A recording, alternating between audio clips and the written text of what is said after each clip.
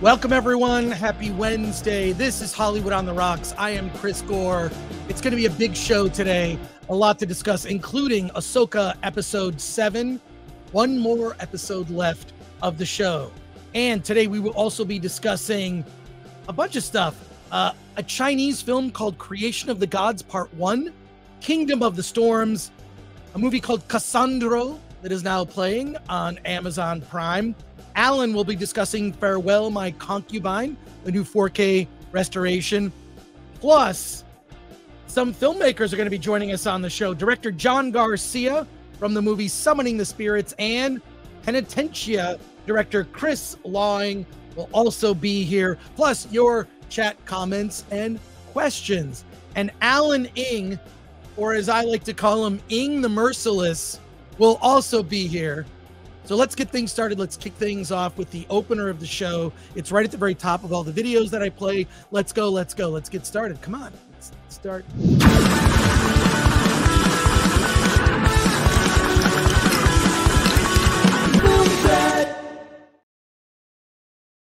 All right. Well, maybe if I whistle, Alan will show up.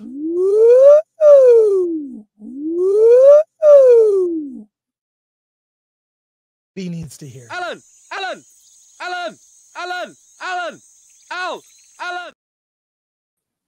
Alan. Hey. Ng the Merciless. Ng the Merciless. The things you guys do on other channels.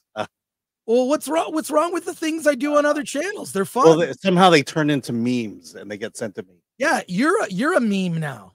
Wait, I can't find it. I wanted to share it on the show. Can you share that picture? Oh yeah, You got to share that picture of you. While you're doing that, while you are finding the graphic of yourself that was just memed about an hour ago, I'm going to see who's here in the chat because we have a lot to discuss. Show is going to be it's going to be moving fast today. It's going to be lit. It's as the kids say, lit. It's Riz. Riz is a word that I just recently tried to use in a sentence. Other thing I want to point out, just for the people that are here early, because there's only about 150 people here now. We usually get like between 500 and 1,000 on a Wednesday. But here's what I want to point out. Every episode, I'm going to change something about my background. I'm going to change a minor detail about my background. And the first person to find it out and point it out in the chat is going to get something. I don't know what that is yet. I haven't quite worked it out, but this is my normal background. I changed one thing about it. Perhaps you can point it out and see what it's a reference to. But there is something different about my background. Post it in the chat, and there you go. RJP has become a new YouTube member. Thank you for that. Lord Thoughts says, hey, everyone, like, share, subscribe, hit the bell for notifications, sign up as a member, and join us on Discord. That's right. If you become a member, you get access to our Discord. You can continue the conversation. Bill S. Preston, Esquire. Hey, all. Folks need to ask X-Ray Girl politely to have Chris and Alan on her new Dadcast on Poor Choices. Well, since I shamed X-Ray Girl because it was kind of an idea like that, I sort of popped in my head like, Dadcast. Someone should just do a show talking about what it's like to be a dad and different, whether it's advice or just challenges. And she's had everyone on the show except for me. But she's had two shows. She's had two shows so far. Yeah, that's what I'm saying. Everyone's been on it except for me. She just asked me via DM, and at some point in the next month or so, I will appear on Dadcast. I'm going to give you all my dad tips. Seriously, I'm not joking. You guilted your way onto the show. Of course, I guilted her. I guilted her. But X-Ray Girl. I mean, she's your dog. Hi, Dad. I miss you. You know what she doesn't miss? Your tattoo.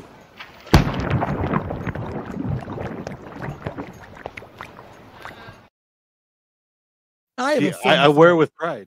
Why do I have a film threat? I should have a film threat tattoo of everybody. I should have one. And then Bill S. Preston Esquire goes on to say, Horkin, yeah, I'd also love to see Alan on. We need more positive dad conversations. Happy to do it. Happy to do it.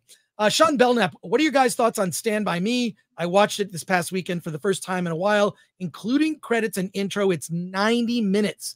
Think of the character development you get. It's a classic.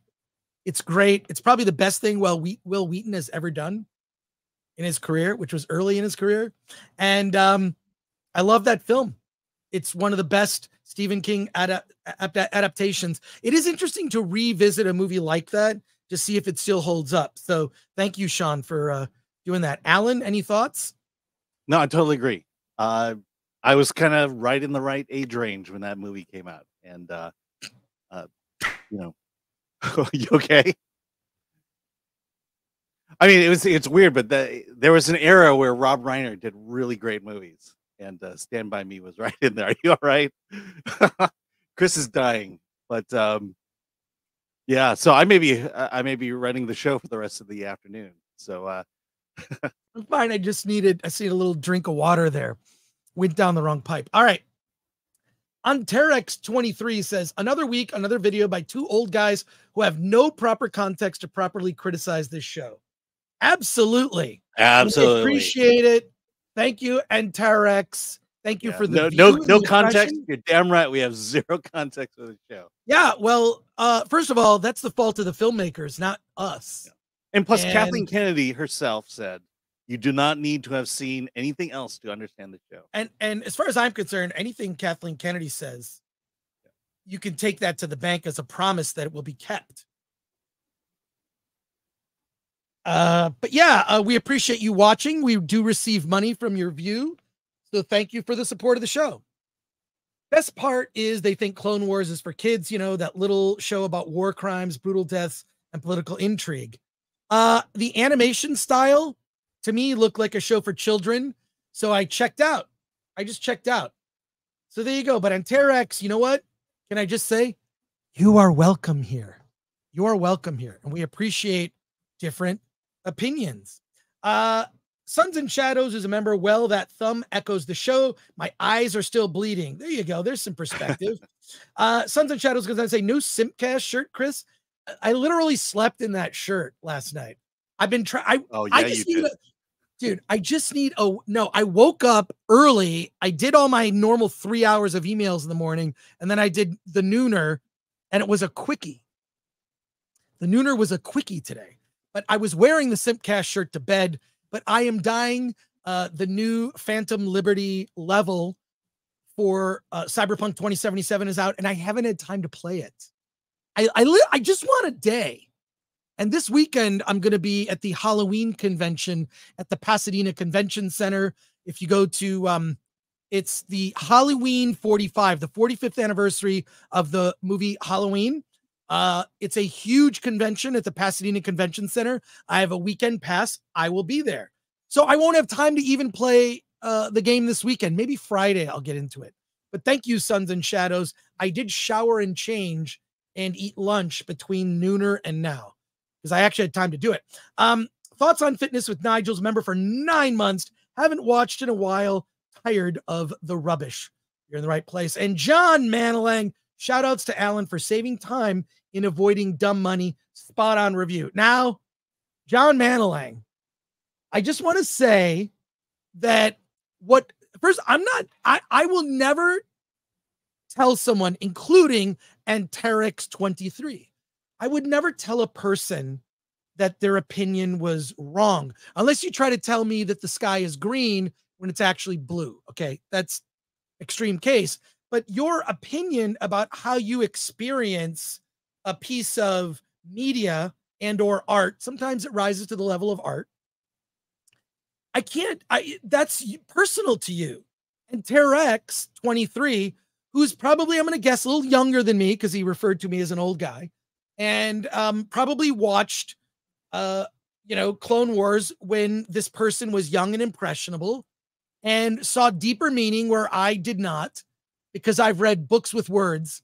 But what I'm saying is that I would not criticize that, and I will not criticize Alan's opinion. He felt differently about Dumb Money than I did.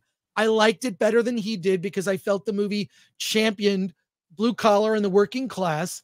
Something stood out to Alan that bothered him, and that's okay. Yeah.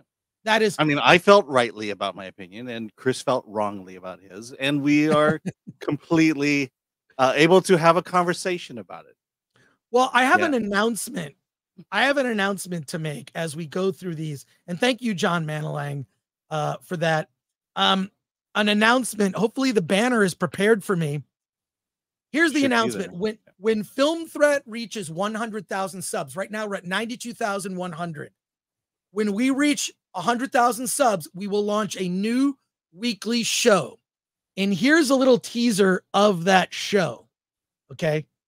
I'm just going to and this, we had a perfect opportunity to actually do a segment for this show, which is basically going to be called Versus. And it's going to be Alan and I or others fighting about things that things we disagree with. The new show is called Versus. Here's a little, so what we might do is actually go through the comments on something like the Dumb Money review, where Alan, for, I don't know, in a rare case, is getting all this love and everyone says I'm wrong. That's fair. But I intend to fight.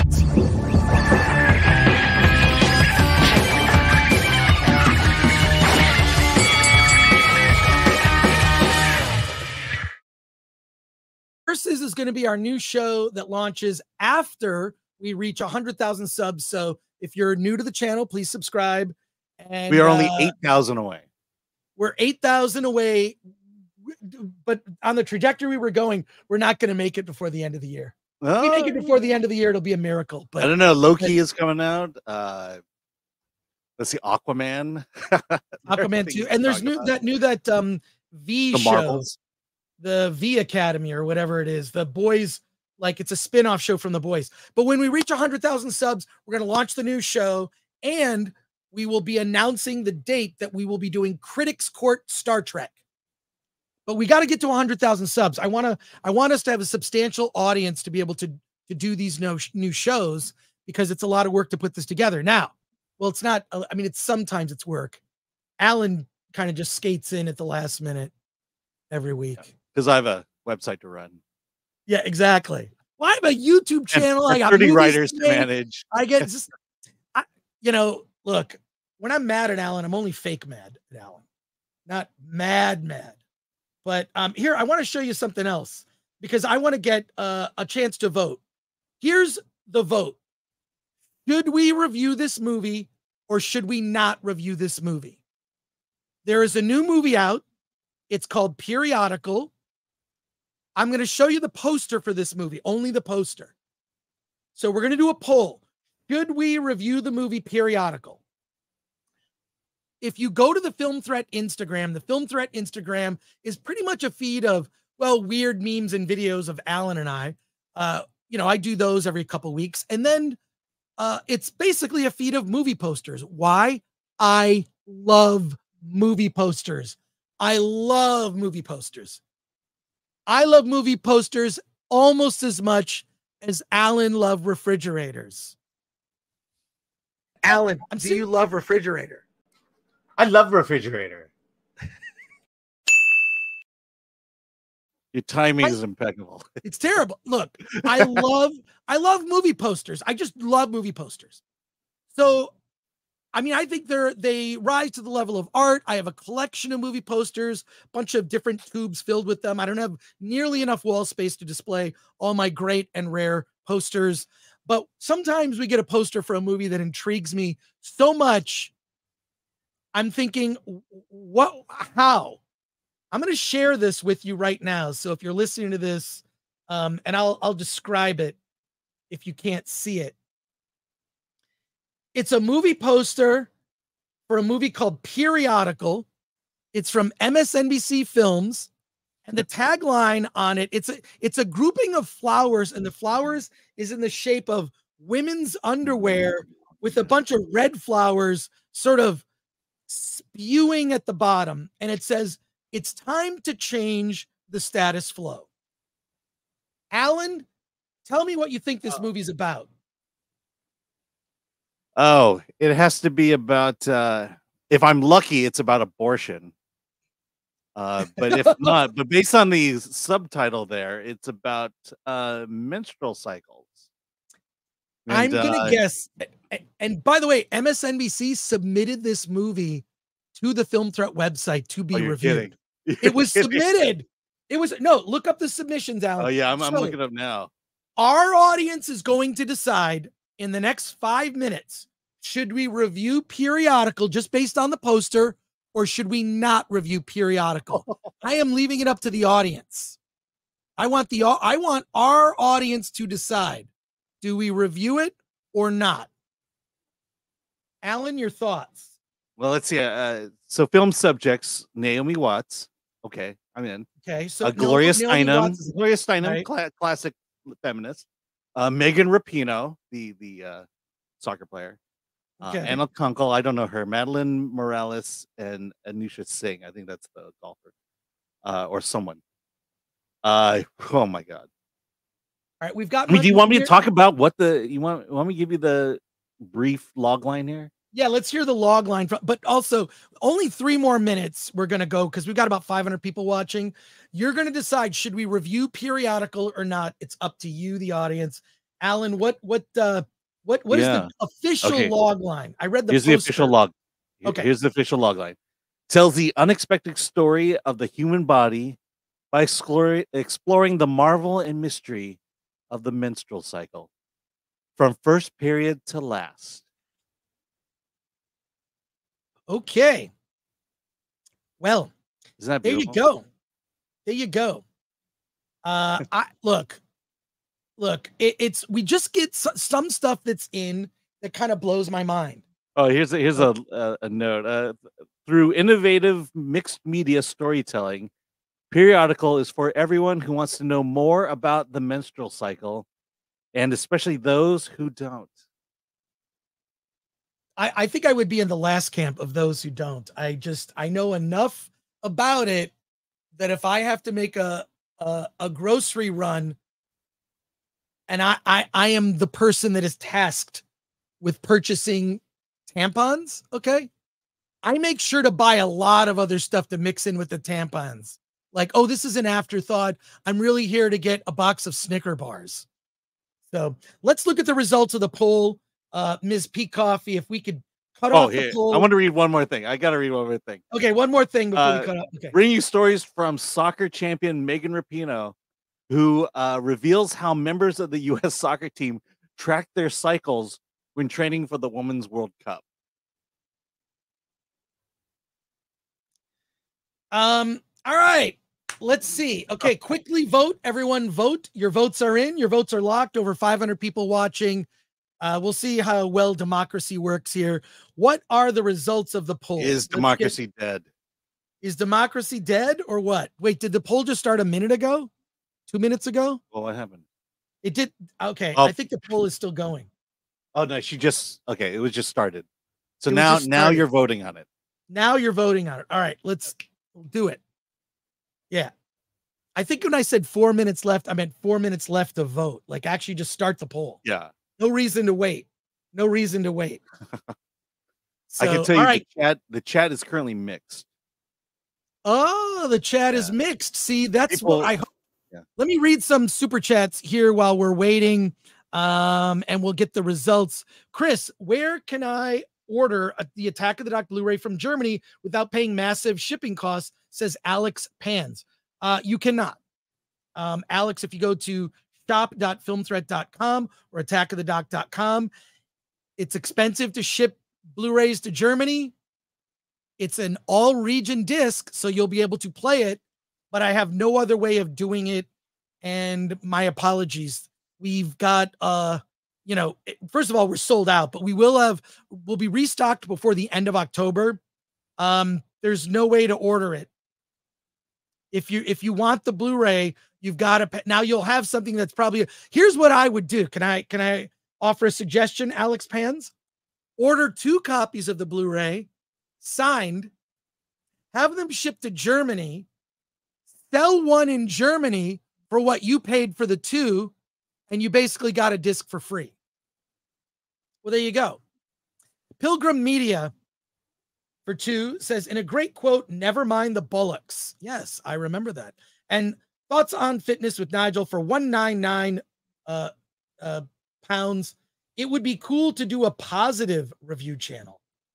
We have a lot of positive reviews. Yeah. We have a lot of positive reviews. I mean, look, we can only be honest. It's sometimes positive and sometimes negative. And I would say, like, it's most stuff is middle of the road, right? And then there's like the 10-20% that is incredibly mediocre, 10-20% of stuff that's really good, and everything in the middle is just meh. And there you go. The Marvels and the Acolyte will launch a zillion YouTube videos, says Patrick Lemire. I'm going to cover it. Quatrina VR. I can't bring myself to care about Dumb Money because Seth Rogen has pissed me off to the point that I can no longer look at him. Hey, it's me in HD. Was actually interested in Dumb Money until I saw the promo with Seth Rogen trying to convince how he played the everyman. He doesn't play the everyman. He plays an asshole. Seth Rogen in Dumb Money is one of the antagonists. He's a villain. He's actually an incredible prick in the film. He does not play an everyman. So you misinterpreted that. Hey, it's me in HD. Sean Z for $9.99. Film Threaders got your back. We're going to get 8,000. Chris, you always go on other shows. It's time for them to return the favor. Chris, I love movie posters too, bro, but not as much as I love Alan. Oh, there you are. Sean there's Z positivity there. There you go. Sean Z for $199. I almost said it in an accent. I'm going to avoid that. It's also not my bit. It's someone else's bit. Gary's bit. $199. Review, good or bad, we learn. See, it's just, there you go. Yeah. Bad, by the way, there was a show where we liked every movie we presented and it got our lowest views. Is that fair to say?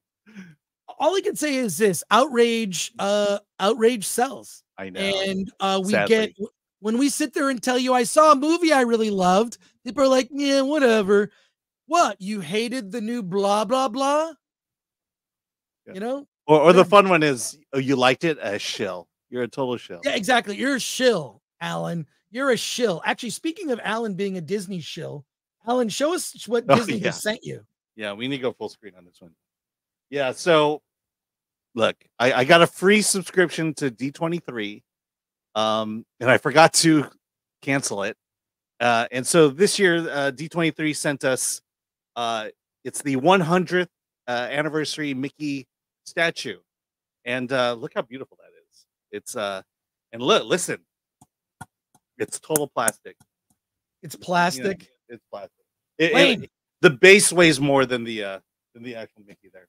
That's lame. All right, just a few more chat comments and questions before we pivot to Star Wars talk. I know that's why you're all here, and we're gonna reveal the results of the poll. We've got about 600 people watching. Bad Adam 12 for 10. Periodical. Sounds like a watch party, so we can riff on it. Maybe we're going to be doing some watch parties. We're going to bring those back in the fall. Joshua Newton, you need to take a long break from YouTube and reviewing films and TV shows or be admitted to a mental institution. Why would you say that?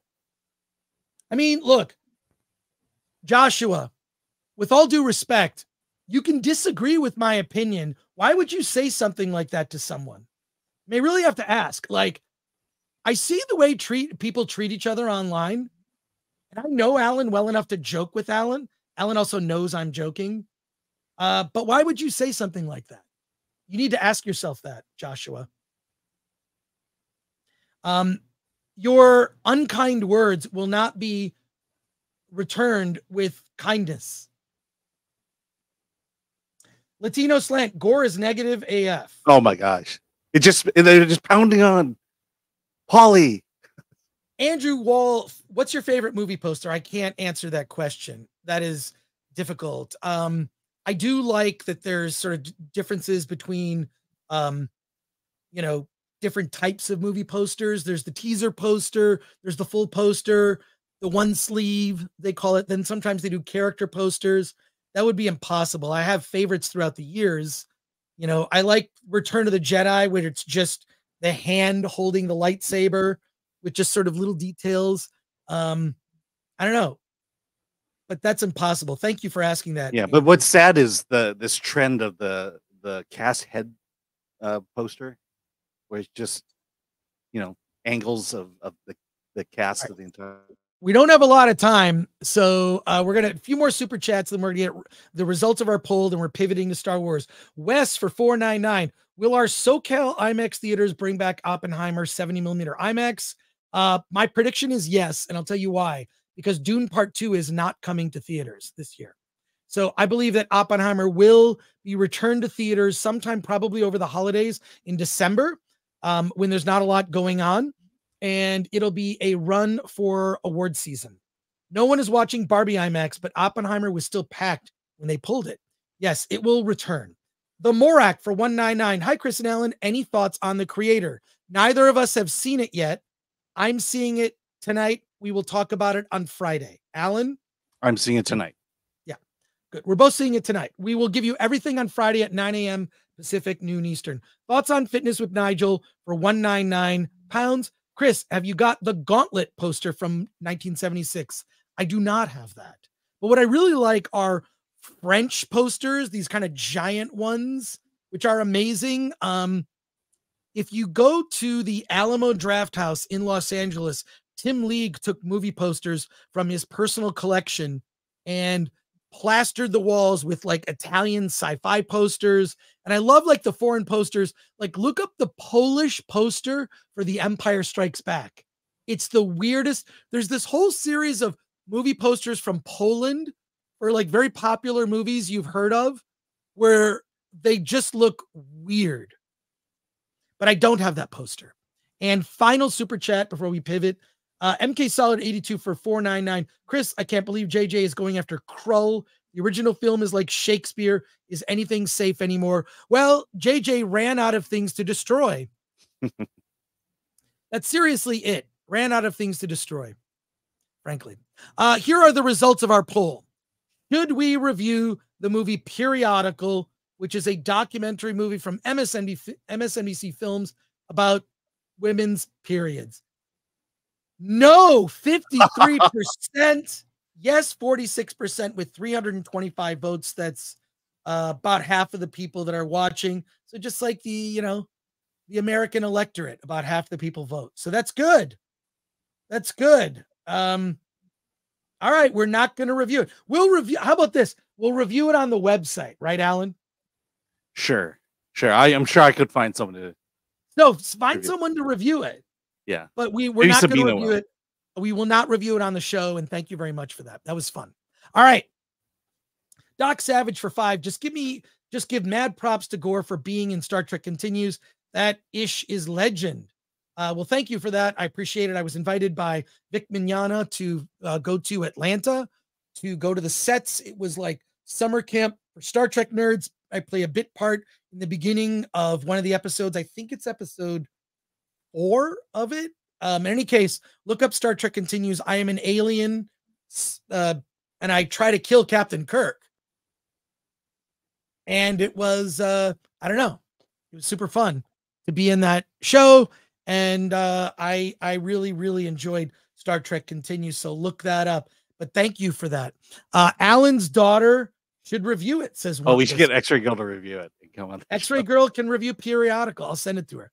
And Mike Dude for 499. Hot take. Make Ahsoka 2 change Dave Filoni's movie into Heir to the Empire trilogy with Luke, Han, and Leia as the main characters. I think everyone's been asking for that. Everyone's been asking for that. So there you go. One last super chat before we pivot. John Thomas for 5. Did you review in Retirement Plan? That's the movie with Nicolas Cage. I enjoyed it. An okay dark comedy. Cage being Cage. Social commentary falls flat, but ignorable. Yeah, Alan reviewed it about 2 weeks ago. And we interviewed the director. We interviewed the director of the movie, and Alan reviewed it, and people seem to enjoy that movie. Yeah. So there you go. I kind of liken it to a episode of the A-Team. Yeah, it looked, I only saw the trailer, but it looks really fun. It looks really fun. Really quick, before we talk about, let's see, before we talk about Star Wars, the latest episode of Ahsoka, episode 7, I want to discuss this thing that it was on my personal social media on Twitter. I found it, I believe it was Robert Meyer Burnett is where I found it. And it's a Twitter user named Daugi. is Douggy. Douggy Pledger is the name, who is apparently a special effects artist. You can go to Douggy, DOUGGY.com. He posted a 2-minute video that which you and I are going to react to. It is celebrating 100 years of Star Wars. This thing has now gone viral with almost 2 million views at last count. It is a vision of Star Wars as if Star Wars was made 100 years ago in the silent film era. It is absolutely beautiful. If you've not seen this, I'll put a link in the description of this episode. I want to watch it with you, Alan, if you've not seen this. And anyone who's not seen this, it's only 2 minutes, quick reaction, then we're pivoting to Ahsoka. But check this out, Alan. I just want you to see this.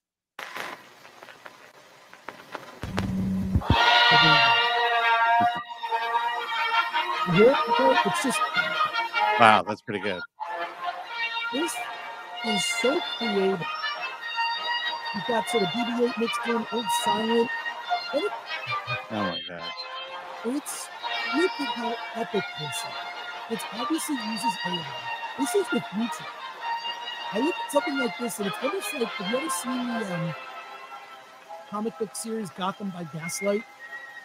Which is like if Batman existed in like 1800s. Yeah, Yoda is sort of, you turn me on, you do that. Roger, I'm Steve. Who the F is Roger? Now you know how Yoda got his role in the film. Explain, I shall. So many hearts, why must I break? And you've got Darth Vader doing mundane things like grocery shopping, and it's like a strong man, Darth Vader playing the kittens. It is absolutely, if you've not seen this, unbelievably creative. A lot of people have been commenting on this with Spice Noodles. You've got Emperor Palpatine as like a DJ. Now you've got like, get off my set, you drunk fuzzball. So you've got Chewbacca as a drunk. This S will send you to the moon. So you've got then like Chewbacca's sort of a stoner. He's like drinking and like smoking weed. I'm so sorry. You see Chewbacca and Yoda both in court. It's Wookiee guilty, I find. And then it shows the little marquee of Star Wars. You've got R2-D2 and C-3PO. And this is the kind of creativity because ultimately Star Wars was inspired by old leadership like Flash Gordon, Buck Rogers, in a galaxy effing ages ago. And there you go. I thought it was really creative. Link is in the description. Alan, what are your thoughts?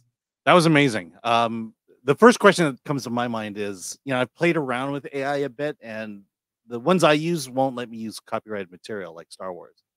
I'm just curious how, what they did to do that. But other than that, it's just, I'll say it's nostalgic, and I thought it was clever. So I'm very happy.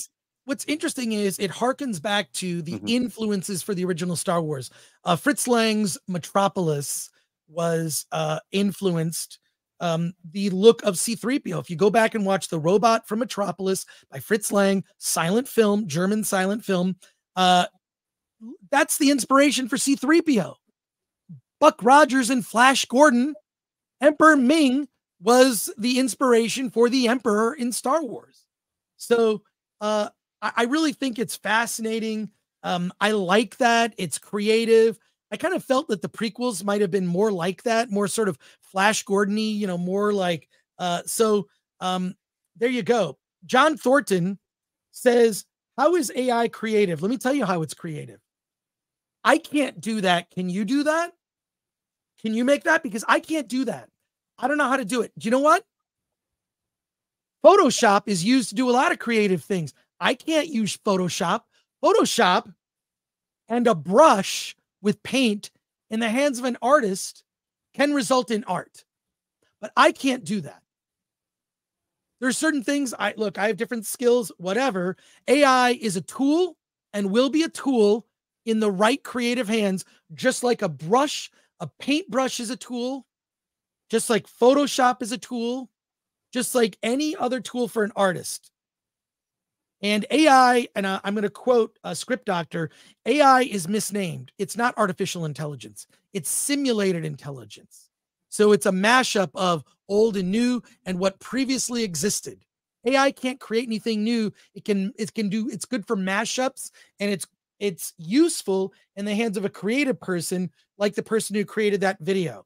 And I think that you need to dive a little deeper into how this so-called AI works, because only in the hands of people who truly understand it can it be used correctly. So it's not going away.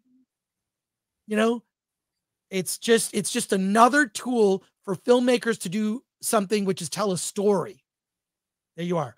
Yeah, I think AI, the distinction has to be between the AI can be a tool to create something, or to enhance something, but it's not a tool that can create anything.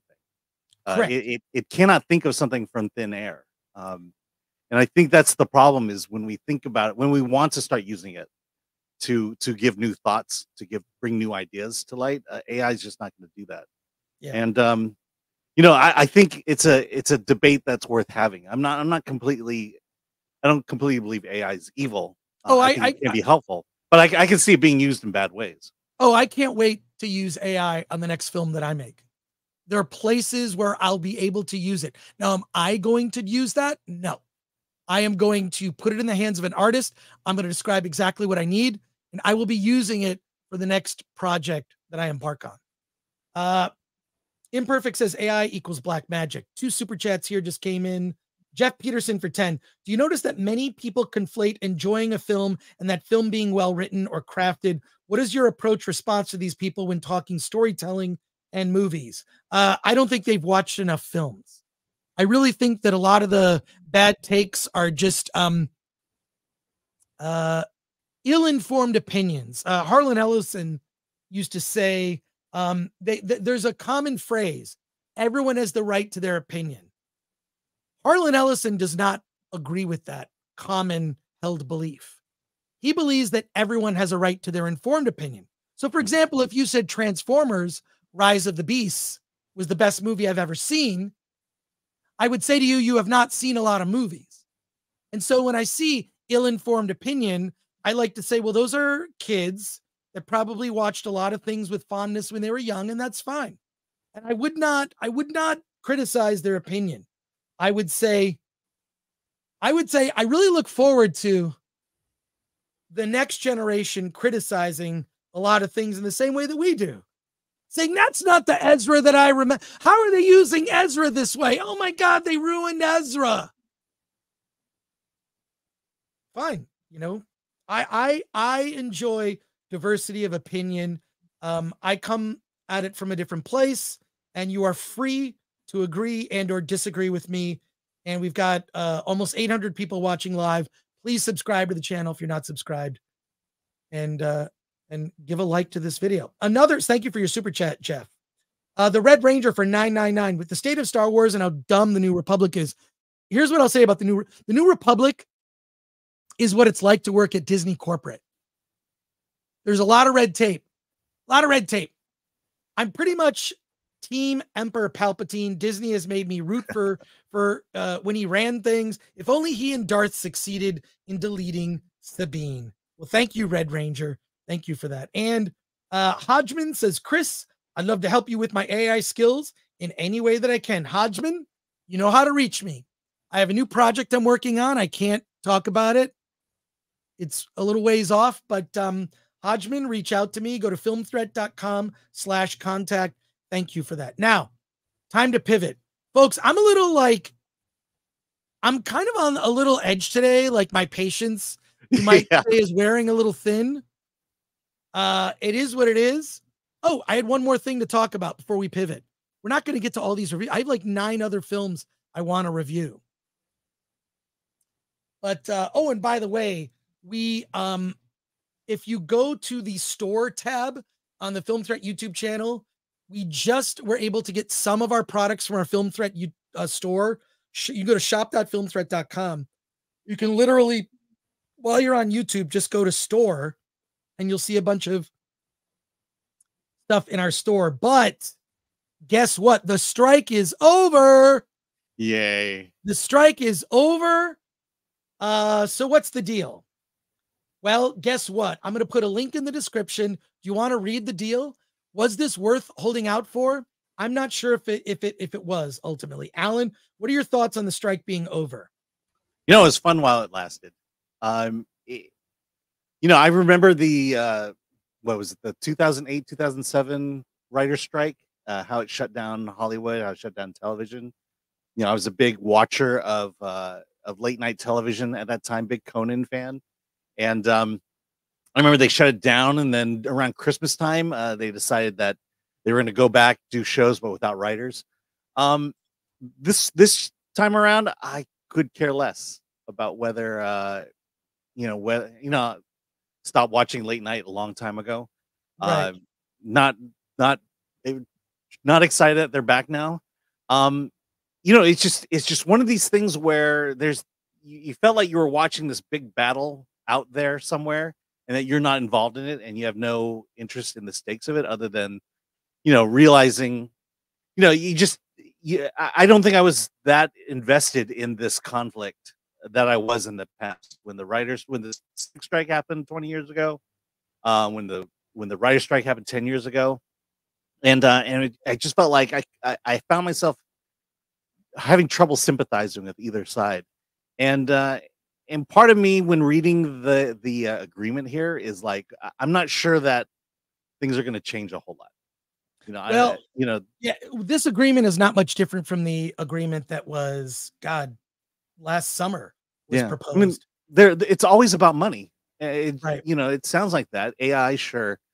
You know, the writer's room is the one that really bugged me the most. And but it's like, you know, I don't have the confidence that we're going to see a turnaround in the quality of product that the big studios are going to give us. Well, look, was it worth it? We'll see. What's going to happen, I know from people who are WGA members who have reached out to me.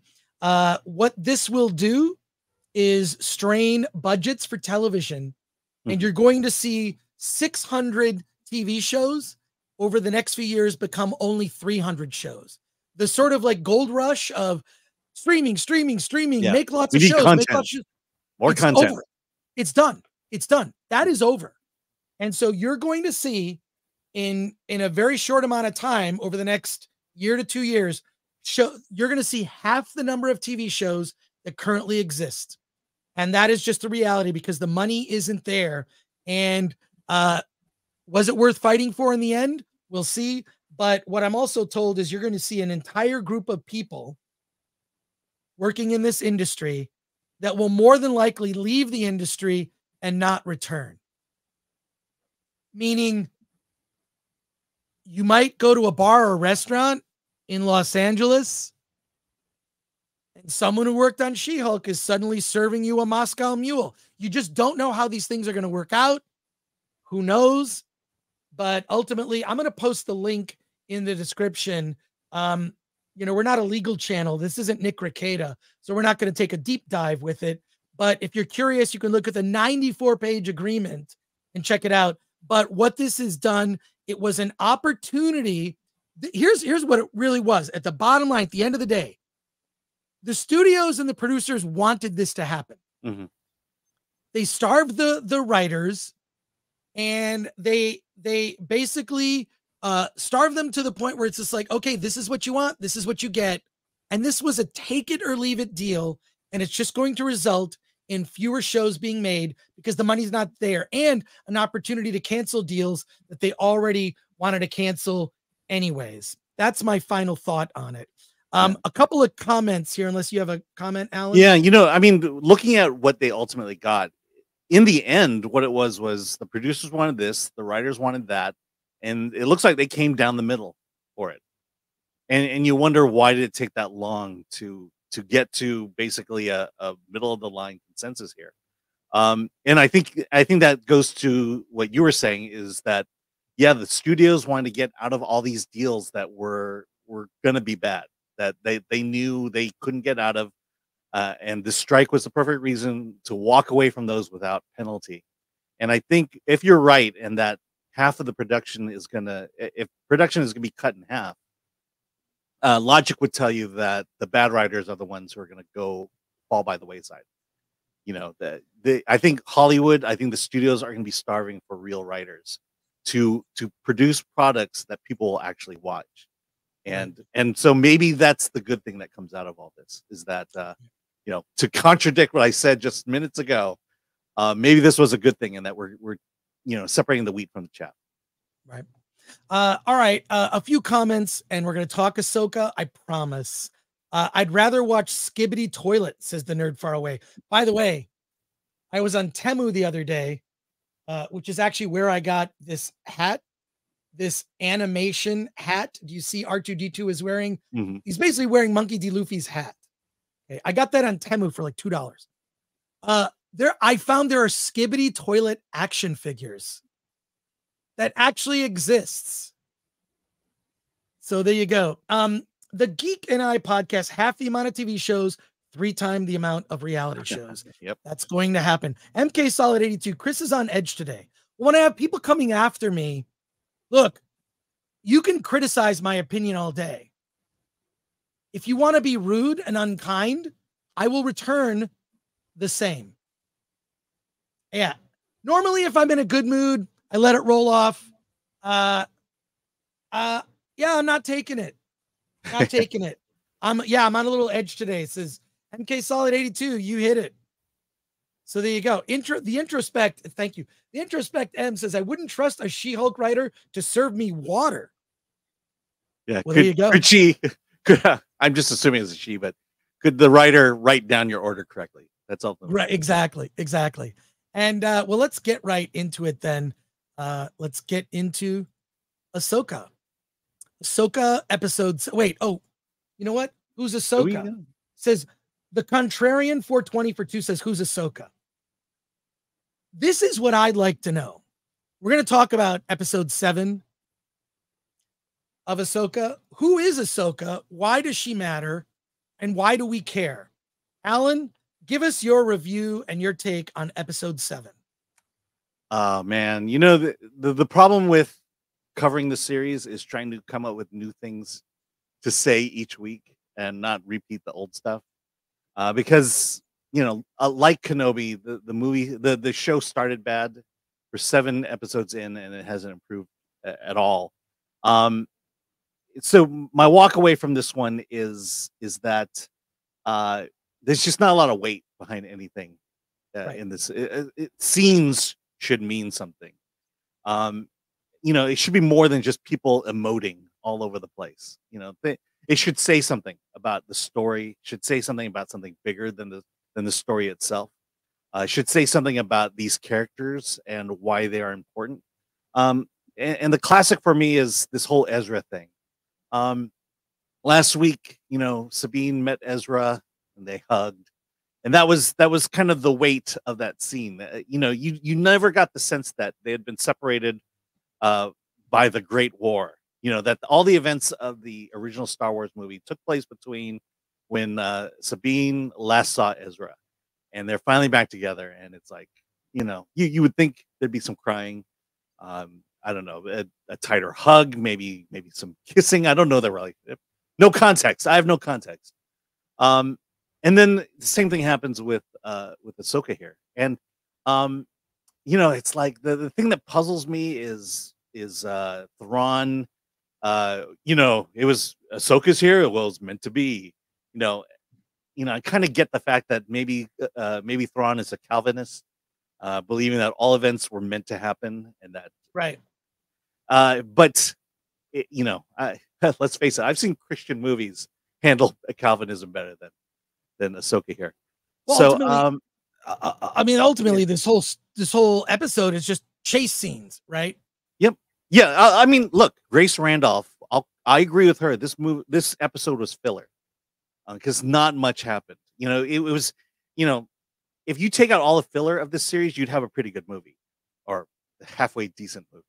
Oh, at least maybe a watchable film. Yeah, make some changes. Yeah, let's put it that way. One comment I put it on. I X'd it last night, but it was even Ezra realizes that lightsabers are useless.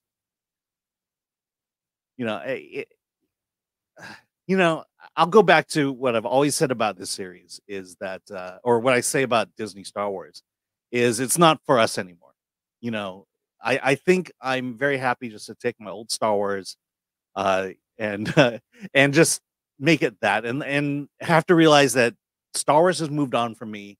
It's not for me. It's for this new generation. Because I think if we're going back to Mr. Newton's comments, you know, it's kind of like Star Wars is my ex-wife and married a richer, more handsome person than myself. And how much longer can I just sit and wallow and be angry at my ex-wife and her new husband?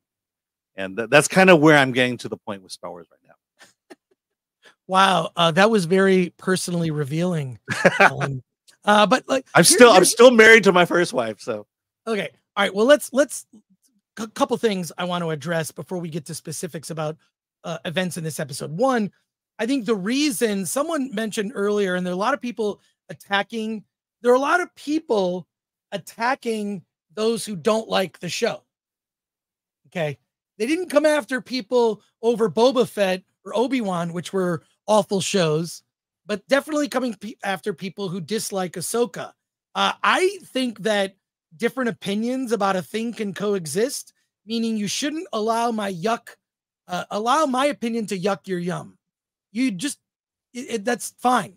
But I really believe that the reason there so many people participate in a discussion of the death of Star Wars. We had our critics court, which went on probably almost too long, went on almost 3 months. It went on for 3 months, actually, our critics court trial on Star Wars. And I feel like we should have waited and included Ahsoka. But the reason I believe all of this is resonating with people, and what I mean is not the show Ahsoka, the conversation surrounding the death of Star Wars resonates with people because in a way, it's a form of therapy.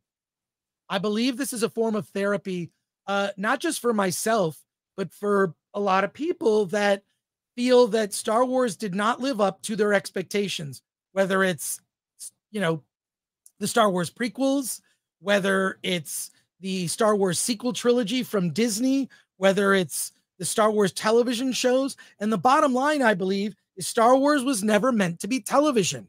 I think that Star Trek makes great episodic television, morality tales about our time, but through the lens of science fiction. So it's not directly saying something. It's a commentary that doesn't force a certain point of view. It allows you to say, huh, that's worth thinking about. I'll come to my own conclusion. That's what Star Trek does well, television. Star Wars is epic, an epic fable centered on a heroic character, surrounded by many to help that character, whether it be Luke, whether it be Anakin. I mean, in a way, I would love to see someone recut the original trilogy and the prequel trilogy, intercut them, and call it the Godfather 2 cut.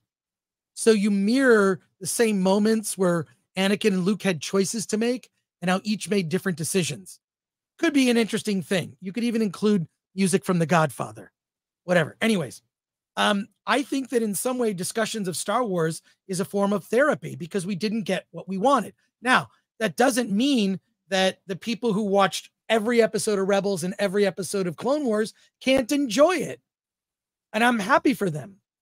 But my opinion doesn't negate your opinion and vice versa. And if we're going to be able to have productive discussions, we should respect each other's opinions. You see the way that Alan and I interact. I mean, look, I do get mad at Alan sometimes.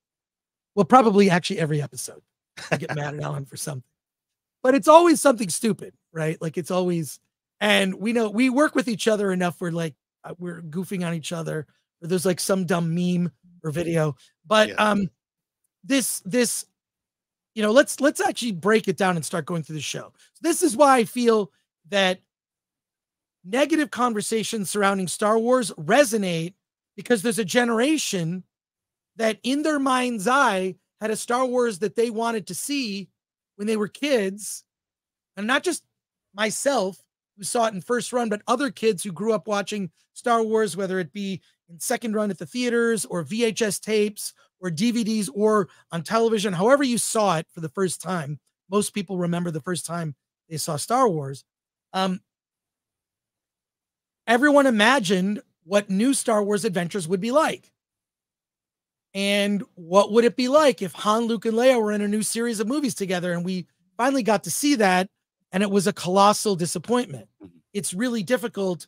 That's why I think the trial with the way that it did is it's difficult to defend the Disney Star Wars sequels. However, and just playing devil's advocate, I believe that the fans of Rebels and Clone Wars, their love for the Ahsoka series is valid. I don't think there's anything wrong with it. And I actually think that you can't really criticize the actors in this show. I think the actors are very good. I think the weakness in the show ultimately comes down to the writing. What do you talk? Why do you smile? I was looking at. Every time I see Ezra, I'm thinking, oh, it's Jesus.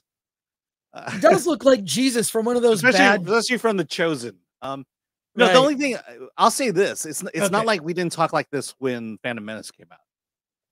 You know, we were having these same conversations. It was like, you know, we talked about how what we thought the prequels would look like, and what George Lucas thought the prequels looked like were vastly different.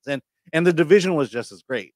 You know, I would say that there were probably more people who hated the prequels than liked it, but there was still a strong contingent out there that liked it. And I will say, I like the prequels. I loved Phantom Menace, and I think Attack of the Clones is a hot piece of garbage. But that was the thing, is, you know, we can have these conversations. We don't have to build a divide.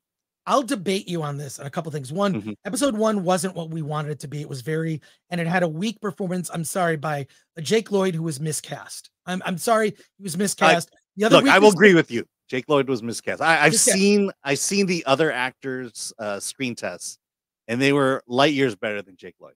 Right. The second thing is, the other weakness of that film was, I'm not a Jar Jar hater. I don't hate Jar Jar. There is only one problem with Jar Jar: screen time. Every Star Wars movie has something comic relief. Every Star Wars movie has something cute.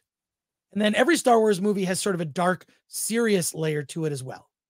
So, I'll say this. Look, if you say we're getting into a prequel debate, but if you say Clone Wars was for kids, I would say Jar Jar Binks was for kids as well. And I think it was to bring Star Wars to a new generation, and I think that's kind of what they tried to do here, and they had no nuance in doing it.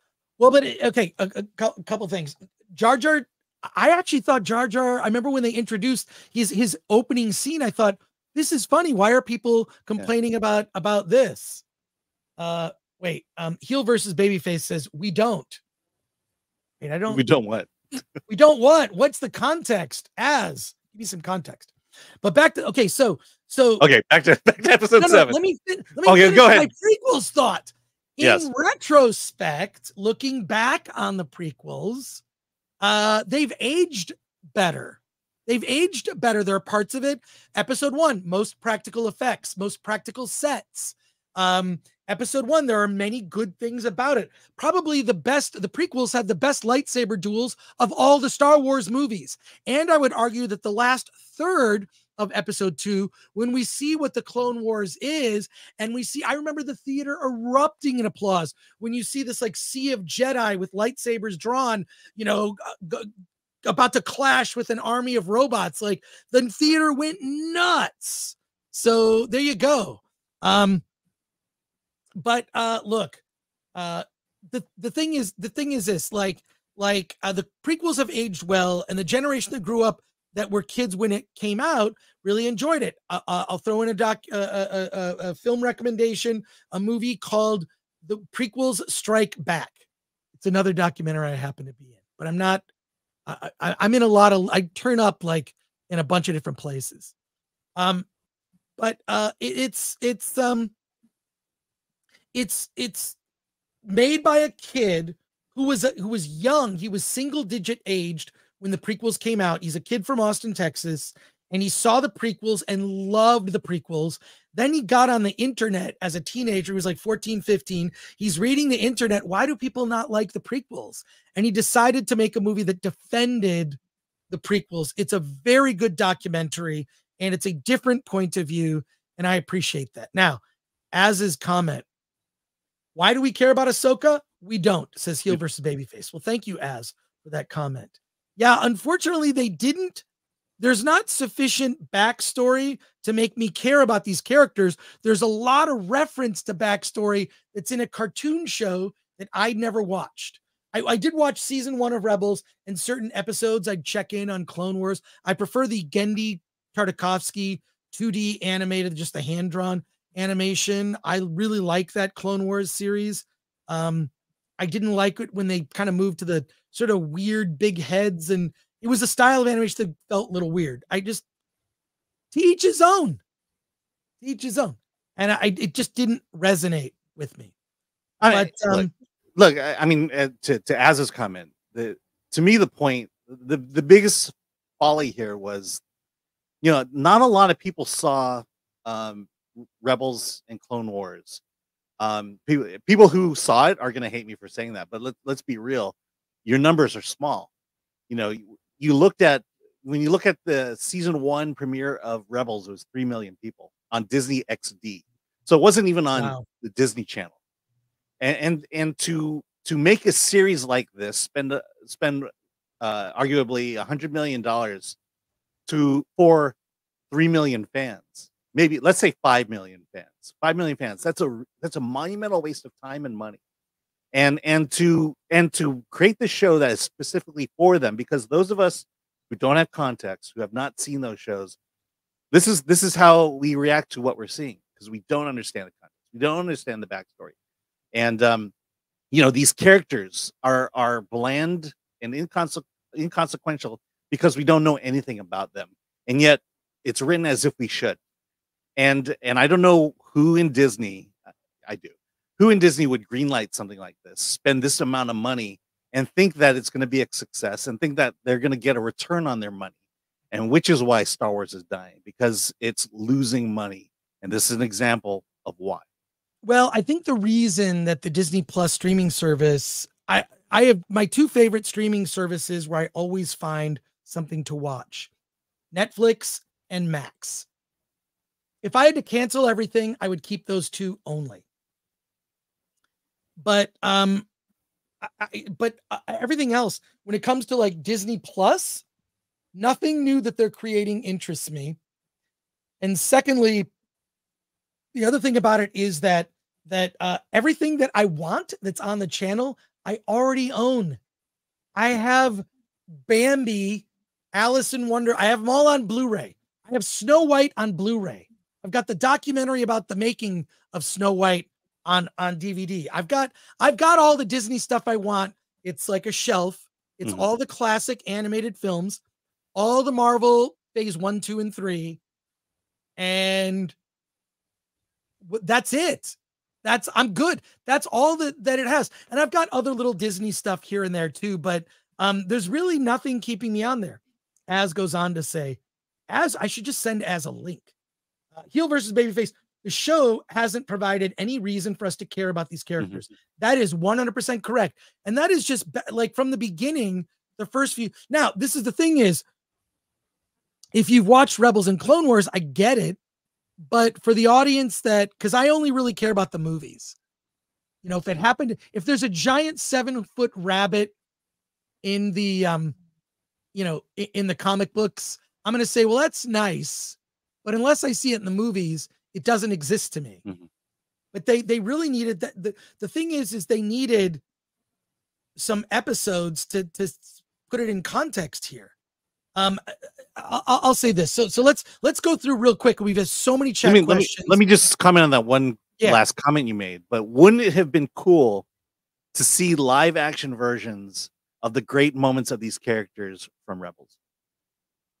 If you want to dig into those member berries, that's what they should have done is take episode 1, or at least put out an hour-long documentary on these characters and the stories of Rebels, and do it live action. They could have done that.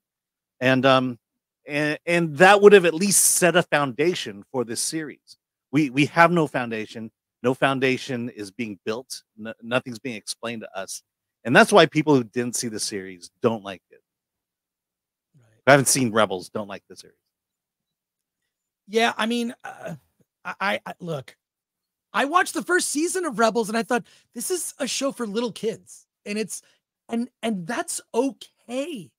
That's okay. Even look, there are age specific demographics where they go after certain types of shows. I'm okay with like Star Wars Legos existing as a show. So what? I won't watch it. I don't care, but that it exists is cool. It's entry level. It's fine. I don't mind. They even do this with toys, right? Like they've got the sort of little, you'll get like the little, whatever, like they're like little kid toys that are Star Trek or Star Wars. Then they've got your traditional action figures. Then they have Black Series. And then they've got the 1/6 scale, which are much more expensive. And then if you're like me, I've sort of graduated to the point where it's like, I don't want any of that crap because I don't have the room. What I like are prop replicas. I love prop replicas. That's kind of where my head is. I love having a prop replica. That's cool. I'm gonna stick with that. But you know, it's when I watch those shows first, because I gave them a chance. I just realized it's not for me. It's fine. I'll stick to the movies. If anything big happens, like there was an episode of the Genndy Tartakovsky Clone Wars show, the 2D animated, that was a direct prequel to the events of Revenge of the Sith. And I loved it. I thought it was a really good episode. But I felt that what he was going for was a much more adult vision. You know, people assume just because something is in animation form, it is for children. That's not true. I mean, I can tell you because I saw Howl's Moving Castle yesterday. But the opening of the show kind of told me where we're at. C-3PO makes a cameo, and they yeah. and here's 3PO. Oh my god! Here's the thing: Mon Mothma stops everything to basically say hello to Senator Leia Organa's toaster. My impression is that nobody treated droids with respect. That's like treating your iPhone. A walking freaking iPhone walks in to disrupt the proceedings with a message from Princess Leia. It's basically Princess Leia sent a galactic text using C-3PO. And they give C-3PO, all this respect. The better way to play that scene would be to be annoyed at C-3PO. What is this droid interrupting our proceedings? And then to have a hologram of Leia Organa actually delivering a message instead of the way that they played it, which was, Robert Meyer Burnett said this.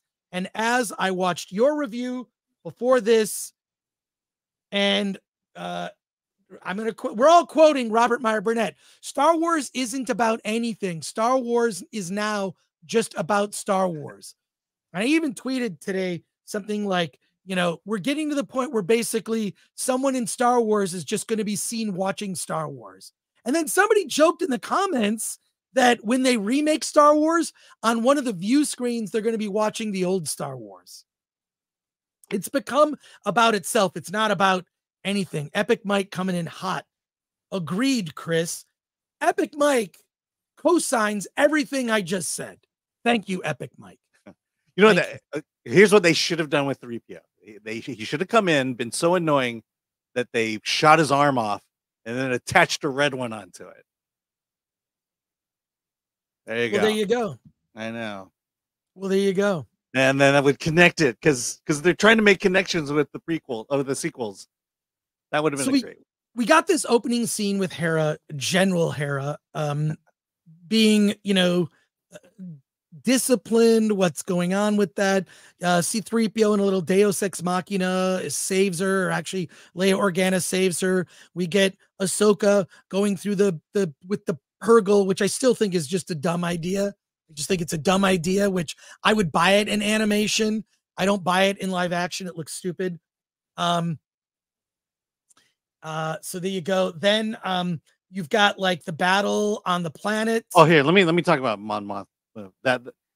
Okay, so there's one thing that they're setting up, which I don't know if they're smart, if they did it because they're intelligent, they realize it's a great story idea, or if they just did it not knowing. But I saw this in The Mandalorian as well, but one thing that I find interesting is that the whole New Republic, it's a government so bogged down by bureaucracy, and it's so big that the government is so big that it's allowing a subversive element to infiltrate it from behind.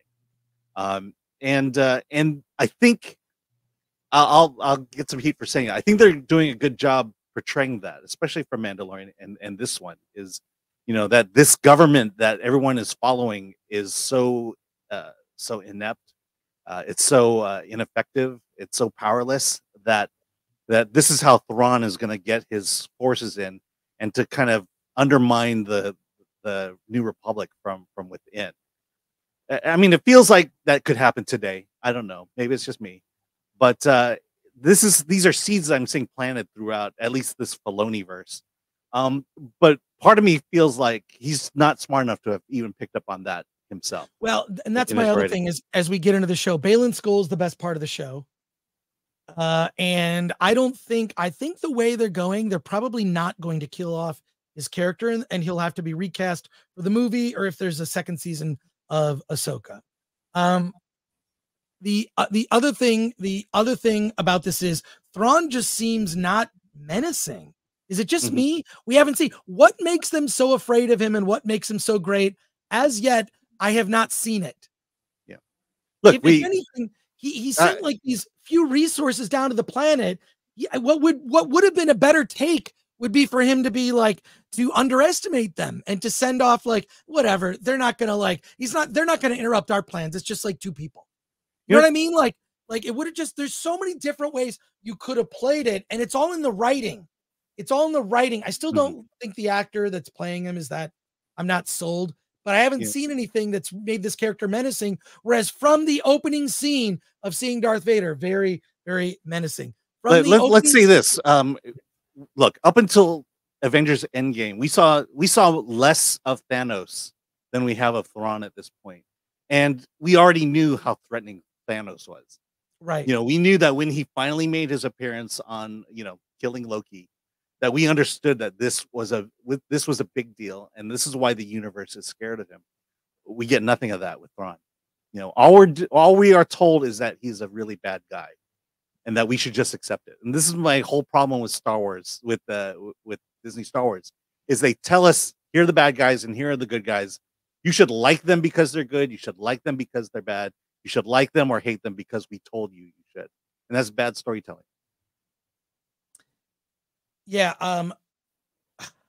Bottom line, we'll do a big wrap up of the entire season next week. Might be a special longer show. Who knows? We are also, bottom line on this, we'll do a wrap up of the entire series. Okay. We have too many comments, and we also have like okay. four other movies we were supposed to review. I'm going to bump those to Friday. Yeah, we're just going to do your comments, and I have two filmmakers coming on. We have two filmmakers coming on at the end here, but real quick, we're going to bump our film reviews, including a movie called Creation of the Gods Part 1, Kingdom of Storms, which is China making a Marvel movie. I'm not making this up. They even did a post-credit scene, just like Marvel. I saw it in the theater. I'm going to talk about it on Friday. Friday may be a 3-hour show in order to catch up. So we're not going to discuss any of these until Friday, Alan. Okay. I'm sorry. That's all right. We are literally Friday. We're going to review about. Dang it. I know. You know what? Maybe we don't do interviews live anymore. We just do interviews pre-recorded on our other channel. I'm just frustrated. We get on here and we're having great conversation and it gets derailed from stuff. Our interview is scheduled for 2:30. So our interview is scheduled for 2:30. We're not going to get to it till 2:35. So Chris Lawing, you can hop back in at 2:35. Yeah. All right. Your chat comments and questions. Let's go to it, starting with super chats here. Contrarian 420 for 2. Who's Ahsoka? The only Ezra I like is Ezra Pound, says Contrarian 420 for 2. Space Dave 2000 for 2. Plans for your 100,000 subscriber event. What are we going to do? How about we do this? You're going to think I'm crazy. We rent a carnival dunk tank. I did this for a party once. We put Alan in the carnival dunk tank, and every time we get a super chat above a certain level, the thing goes like this, Why? and you go in the dunk. Why? Dunk. What do you mean, why? Why is it just me? Okay, Alan, if you don't do it, I'll do it. I'm going to see how much it costs to rent a carnival dunk tank. And where are you going to put it? I don't know. There has to be something more creative than that. What do you mean more creative? What's more fun than that? Than torture.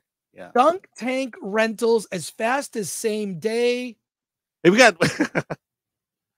You just went on about having to get through comments, and now you're looking up dunk tank rentals. Someone asked a question. Oh my God. Plans for the 100,000. You didn't ask about dunk event. tank. We might do a carnival dunk tank. Right. Ministry of Wrong Thing for $9.99. Ahsoka just literally won a Female Empowerment Choice Award from Feminist Critics Organization. I'm not joking. You can't make this shit up. Yeah. It's Actually, the CCA. Our organization gave the Ahsoka CCA. An organization that Alan and I are a part of gave that award. I had nothing to do with it. Hey, green elation for Sabine seemed more powerful and capable than Ezra. I didn't like how he refused the lightsaber. I loved Rebels, but Ahsoka feels flat. Nothing in Disney Star Wars delivers the payoff like Revenge of the Sith did in 2005. I love watching Revenge of the Sith and Return of the Jedi back to back. Recommended. Well, there you go. It kind of answers a question. Yeah, but we've talked Kevin about Rubio has. We've talked about the usefulness of a lightsaber, so you can kind of understand why. Yeah, why Ezra did it. Only doing super chats here for the moment. I will get to other chat comments and questions. Darth Racer 777 for 5. Episode 7. Ugh. Too many criticisms to list. Just no gravitas. Junior high school acting. I give it a 3 out of 10. Probably give it a little higher. I liked some aspects of it. I actually liked the Ezra not using a lightsaber. Like, I thought that was interesting. We haven't seen that really before, except maybe with Luke in Last Jedi. But so I give it maybe a 4 or 5 out of 10, but only for the action scenes. Just the story and characters. It's not there for me. Probably a 4. Remus for 5. Ahsoka feels like a cosplay group's independent YouTube Star Wars film. No offense to cosplay groups. I've seen some amazing fan films. Just amazing fan films. RIP Star Wars 99999. The prequels are great. They have some issues, not as much as people say, I would argue. However, they have more emotional payoff than anything Disney Star Wars has made. There are parts of the prequels that are freaking heartbreaking. Mostly in Revenge of the Sith. Heel versus Babyface. They should have. They didn't, and the characters aren't behaving like the show. 2 people died, says Heel versus Babyface. I feel bad because I'm bringing your comments up out of context, so I don't know exactly what you're reacting to. Yeah, he has one later on. That. All right, but love me some Az. Oh my God, Az is going to play Cyberpunk 2077. I am so jealous because I pre-ordered that last summer. I just want a free evening where I am playing that game. And oh, hey, Az came in with 20 pounds. Ahsoka is massively missing male energy. Male characters are being held back to prop up bland women with nothing interesting about them. I say 100%. Yeah, but then we couldn't have given it the Female Empowerment Award. Maybe Az will be a part of our 3rd show, our Versus show. We're talking about launching a 3rd live stream on like Mondays. Call it Monday Movie Talk or Versus. I don't know. I haven't decided what the title of the show will be. We're going to launch it after we get to 100,000. But yeah, no, it's true. I mean, this is maybe why Balin's skull resonates so well. He's got the gravitas. I like him as a villain. But all of these conflicts, how many times is Balin's skull going to fight Ahsoka and there's no repercussions? Nothing. And Balin Skull is the only male who has that kind of gravitas in the series as well. Thank you, as love you, man. Quatrina VR, don't ask questions, just consume product until next product arrives. Valiant Renegade, hey, Valiant Renegade for 5. His channel's blowing up. Big shout out to Valiant Renegade. Good afternoon, gents. Do a tandem dunk tank and let people decide with each throw which one of you goes in. Most dunks loses. Well, we'd have to make it like a super chat level. Like, so if you give a certain super chat level, then the dunk tank, then I go in the dunk tank or Alan goes in the dunk tank. And we have like, maybe Ms. Peacoffee controls it somehow. We'll figure it out. I don't know, but we'll do like a big, I don't know what it is, but maybe we have to shoot it on video or something. I don't know. Figure it out. Bad Coyote Funky for 10. As a Star Wars fan, I'm tired of being bored of live action Star Wars. The wrong people are in charge. People who think they are cooking but are serving unseasoned food must taste good to their close family only. Yeah, it's disheartening to say that, but kind of true. Kind of true. So, I need you to unstar the things after I have read them. That helps me. So please, if someone could help me with that. No Money G for 10. We know good stories can be made by a competent writing team. Like Picard season 3, it left you wanting more every week. Everybody was talking about it by word of mouth from all ages because it was special. Well, there you go. There you go. And thank you, No Money G. Frank for £2. Why do people keep calling me Chris? I know where you're going with that. I know where you're going with that. There you are. Thank you, Frank. Harry Anders for 10 Swedish krona for 100. I can't watch Ahsoka, but One Piece was funny and engaging. I love One Piece. R2D2 is a pirate now.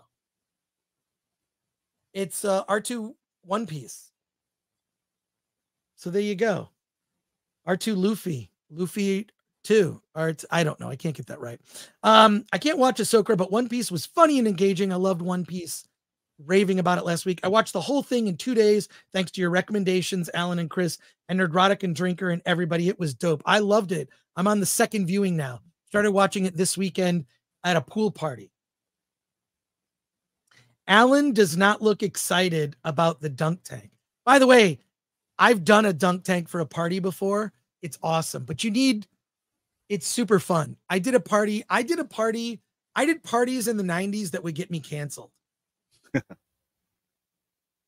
I'm not joking. I can only imagine. I'm not joking. The Red Ranger for $9.99 watched all of Clone Wars and Rebels multiple times through. This show is poodoo. You can't write characters properly when women try to be men and men can't act like men. Fair point. Fair point. Epic Mike is back. Wait. Nope. What are you doing? Oh, I was unstarring a comment you had just read. Okay. You're doing a terrible job. That's Yes. all I want to say. Epic right. Mike, we got to have a meeting soon. Talk about some indie stuff. Oh, Epic yes. Mike, I follow you. DM me. I'll tell you how the industry works. It's all criminal. War Monkey, his arm is red. OMG, OMG, OMG. Oh my god, oh my god, oh my god. C3PO. There you go. Darren Hughes, who's a member for 5. Howdy, Chris, Alan, mods, and chat. Are you familiar with yes, of course. Are you familiar with the Star Wars Machete Order? Episode 45236. It fixes a lot of things the prequels ruin. Yeah, that's awesome. I've heard of that. But I've also heard you watch episode 1. Like, I feel like someone could recut like somebody did it. Wasn't it Topher Grace actually recut it? Look this up. Topher Grace recut the prequels and did a private screening. I've met him a couple times. Why didn't I get an invite? Topher. What's up with that? There you go. Larry, thank you, Darren. Larry 199 sends in a sticker. Question for everyone watching the show right now. Should we do our interviews live or should we do fewer of them? I think we might need to do. The thing is this, I would go longer today, but I have to go to a screening that's in less than 2 hours in Burbank. I'm going to see Saw X in Burbank. You're doing 2 tonight? I'm seeing Saw X and The Creator, yes. And then we'll have our Friday show. But I love doing the interviews live. I think maybe we need to cut back. Yeah, we need to talk about that. We'll talk about it. All right. Hey, 636 people on Rumble, says What? One Punch Man Tolkien fan. Hey, What? Rumble World, thank you for joining us. Oh, yeah. Hey, everyone. Andrew Wall, Attack of the Clones is greater than takes from Alan. I will admit, it has a great lightsaber scene with Yoda and Dooku. I mean, the romance in Attack of the Clones is cringeworthy. It makes it hard to watch. The last third of episode 2, I enjoyed. Yes. It's like episode 1 had its highlight, but once you got it, it's like, now I see where this is going. This is great. Look, and Hayden Christensen, I'll say it, the acting in episode 2, not that great. Not that great. Jake Lloyd level, not that great. Hashtag Phone Punk says Attack of the Clones, second best Star Wars. Fight me. Fair comment. Yeah, it has a great fight in it. It has a great fight in it. Anonymous Gamer. That and Sabine didn't show any affection toward Ezra at the end of the season of Rebels. She was in love with a guy. Now he barely got a hug in the friend zone. That was stupid. That was stupid. No one realizes what a powerful emotion romance is and how that elevates a film and how it connects people with a film. And for some reason, Hollywood is removing romance completely from movies. 200-watt studio for 2. All hail our ruler, Ng the Merciless. And as ruler, I want to bring it back. All right. Kevin Rubio, I'm just going to go top to bottom. Kevin Rubio, guys, why are you still watching it if it's bad? I clocked out after episode 1.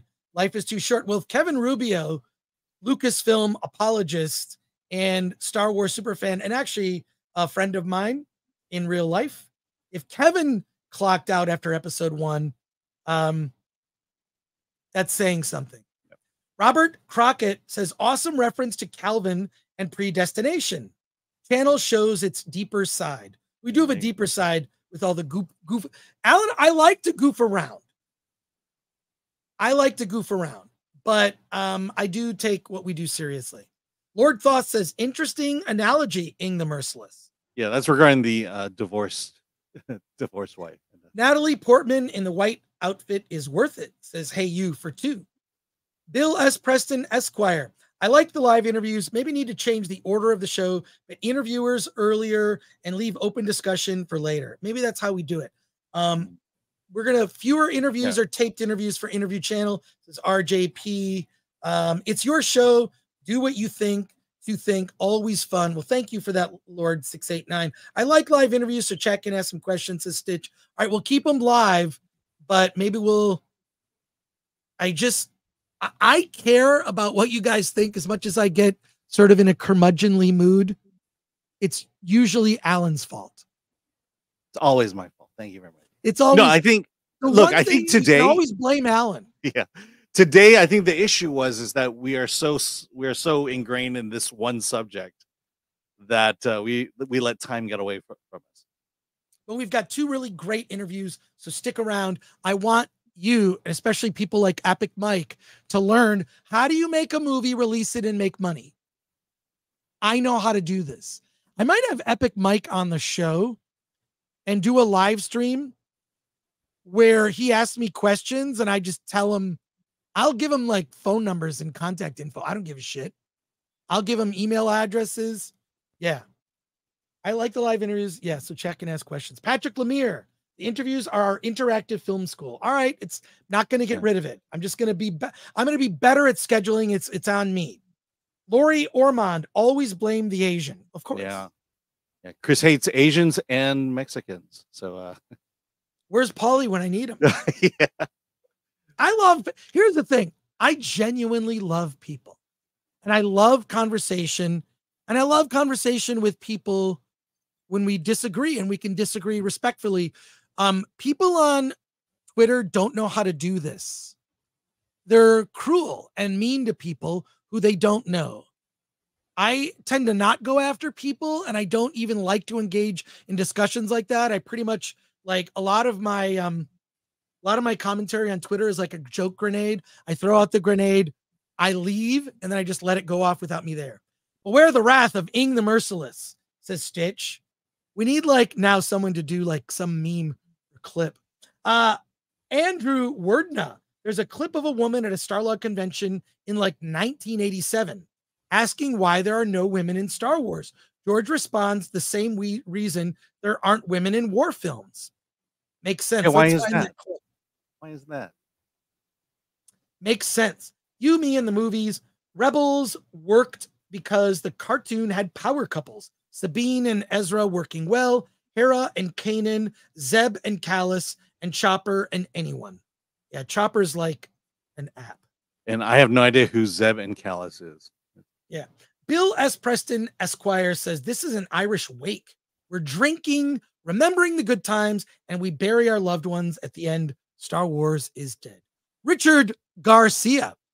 Never thought I'd get a theology lesson in an Ahsoka review. Thanks, Alan. It's always like positive comments about Alan. It's always that. Because I'm a nice guy. All right, next week we have our special wrap-up edition, episode 8 of Ahsoka. We'll discuss the entire season. It'll be the entire episode, I promise. This Friday, we're going to review our record number of movies. We might have a stream that's like 3 hours long. I'm not prepared for it, Alan. I updated we have this YouTube planning document that kind of tells us like what movies we're talking about. And Friday is insane. Alan is going to review a dog movie called Muzzle. Is that right, Alan? Yes. So you're doing Cats of Malta? I'm going to review Cats of Malta. Okay. We're going to have a discussion about cats and dogs.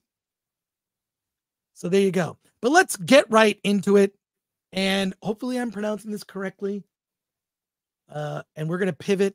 We're going to pivot very quickly here. And we're going to talk to director Chris Lawing about his movie Penitentia. He is here to discuss the film with us on the Film Threat Livecast today. Chris, thank you for joining us on the show. Tell us, how's it going? And thank you for your patience. Thank you for your patience. You know, I don't want to, I feel bad that I'm, you know, butting in on your Ahsoka jam here. No, that's all right. That's all right. Please. We need a break from it. You're actually our savior at this point. But tell us about Penitentia. So Penitentia is an independent feature film that I shot.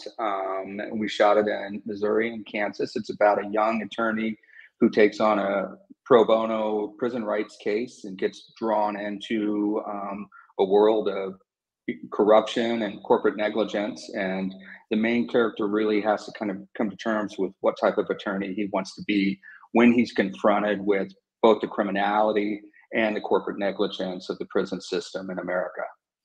So this is a fictional narrative, but is it based on any real life event or loosely based? So, so my father was a civil rights attorney for 50 years in Wichita, Kansas. Wow. And when he passed, I was going to his funeral, and I really wasn't up for speaking at his funeral, but I decided that I wanted to do something that kind of honored his memory and what he really cared about and what he dedicated his life for. And so that's kind of the germ of the idea for Penitentia. And then over the next couple of months, I started to write it. And then about 4 months after that, we went into production. First of all, that's really fast. I mean, that is really, I mean, a lot of stories I hear with indie filmmakers is I thought of the idea, and then 11 years later, I came up with like, that's insane. A question before we go to questions from our audience, I have to ask, how did you pull together the funding for this film? So we did a couple of things. So we did some crowdfunding. It wasn't, the crowdfunding wasn't significant, but it was something. And then I went to a few private investors and raised some money with that. I own a commercial production company. I've been doing that for about 25 years. And so I have access to, I own equipment, I own cameras, I own grip trucks. So that really mitigated a lot of the cost of the filmmaking process. But I mean, we made it for $120,000, and this was a SAG feature film. So we shot it in 15 days. So that's how we did it. And it was a little bit crazy, but that's how we kept the cost out. Did you do the SAG indie contract? I did. Okay. So a lot of people don't know about this. To the filmmakers there, and especially to Epic Mike, who may or may not still be in the chat, there is a separate, completely different contract that as an indie filmmaker you can do. You can look up SAG Indie or go to sagindy.com. I believe that the site is still up. The contracts are actually literally right in the site. It allows you as a filmmaker to hire any SAG actor to be in your movie. What it does, and there are different levels depending on budget level, you are giving up some power to the actors. If and I believe, and correct me if I'm wrong, Chris, one of the things in the contract is that if the SAG actor doesn't approve of the movie, you can't even release it. And I know this for a fact because I saw a movie starring Leonardo DiCaprio in the late 90s that was made, or it was the late 90s, early 2000s, that was made under the SAG indie contract, and the movie never came out. And I met the filmmaker, and Leo DiCaprio was there. This is when he was like this young, hot thing, and the movie was not great. I'm not going to lie. It was sort of a mumblecore thing, and Leo DiCaprio looked at it and said, I don't want people to see it. I have never seen that movie since. I don't even know if it's on his IMDb, but it played the Slam Dunk Film Festival, if I remember correctly, in the late 90s. And he was hot all from the Titanic. So can you correct me about the SAG indie contract? That I don't think that that's the case, especially if you have performance agreements. I mean, you have to make sure that you get all your contracts in order. So, but I will say one thing about the SAG agreement and working with SAG actors. The fact that I had professional actors allowed me to shoot this in 15 days. If I had unprofessional amateur actors and we're struggling through online, so not off book, we're not getting performances right, that would have killed the timeline. But because I had seasoned professional actors, that allowed us to move so quickly. Yeah, it's just having done projects with SAG actors, it's incredible. I mean, it's incredible when you have a SAG actor that can like just go through lines of dialogue, pages of dialogue, and do it a little differently, or give you a different take on something, or make sure they remember certain actions and motions. There really is a reason that actors are the ones at the top of their game are in SAG. It's a joy to work with them. So, and I've been fortunate to have that experience on a couple of projects myself. So you're right, 15 days, and 15 days is about what you need to make a decent feature. Sure. Could you make a movie in a week? Yes. But a little over 2 weeks is preferred. I made a feature in 18 days. What are some of the, before we got some comments and questions from people watching live. Before we get to that, what are some of the things that you would like? I mean, when you say out loud the words, made the movie for a little over $100,000, people think that's a lot of money. First of all, when it comes to making films, it's not, especially a narrative film. Okay. I made Attack of the Doc for about $100,000 all in. That's legal. That's clearances. And there's a lot of stuff we didn't pay for, so, but what would be your advice on making a movie at that budget level? Well, I mean, I think I would focus on trying to keep the scope of the film as small as possible. So that really allows you to have a smaller crew. It allows you to have less locations, less company moves. You could work with a smaller crew as well as a cast. I will say that I did not do that. So I didn't drink my Kool-Aid in that regard. But I do have the advantage of, having almost 30 years of, production experience. So I was able to kind of figure out what corners I could cut that doesn't, basically blow up in my face. The other thing is, when people have asked me for advice, I always like the two things that add production value to a movie: cast, which you had SAG actors, and location. Where did you shoot? So we shot in two places. We shot in St. Louis, Missouri, and then we shot in Wichita, Kansas. The film is based in Wichita, which is, that's the city that my father loved. By filming in Wichita, we really had an access to a community that really embraced the film. And so we got a lot of gifts. We got a lot of locations, and we were going into live locations. So that allowed us to basically not get bogged down with a whole lot of set dressing, a whole lot of production design, which can suck up time, suck up budget. And if you don't do it properly, can really take the viewers out of the film and they don't believe it. Gotcha. We have a bunch of questions and comments from our audience. Let's go to those questions. I'm sure you're okay with it. Let's see. Hieronymus says, "Law movie, sign me up." And Immortal Remus says, "Question for Chris. Being an independent filmmaker today, did you shoot on 35 millimeter or digital? And did you have a preference for what format you wanted to use?" So I shot on digital. I shot on digital for a couple of reasons. One is a very simple reason: I own the cameras, and I do all of my commercial work on digital. I shot when I was in college. I shot an indie feature on film, on 16 millimeter black and white film, and that was the cheapest film you could get. But the problem is with that, even back then, and if you're not in LA, getting dailies, being able to, see what you shot quickly, that becomes a problem for indie filmmakers. But then it's also just so much more expensive to shoot on 35 versus digital. And for me, what I look at, I'm not really an iconoclast when it comes to the image. What's most important to me is, does the story make sense? So I'm not going to get really bogged down into the technicals of the lenses or what cameras or what film stock. I'm much more practical in the regard of like getting the narrative down, making sure that the audience isn't taken away because I'm so geeked out on some sort of effect or some sort of technical aspect that 95% of my audience isn't going to pay attention to anyway. The other thing that I would point out when it comes to shooting digital is that you can actually, in the color correction phase of making a movie, you can make it look like a particular film stock.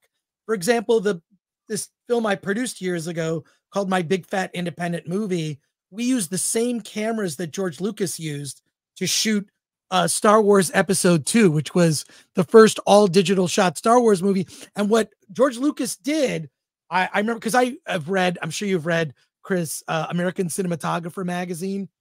Love that magazine.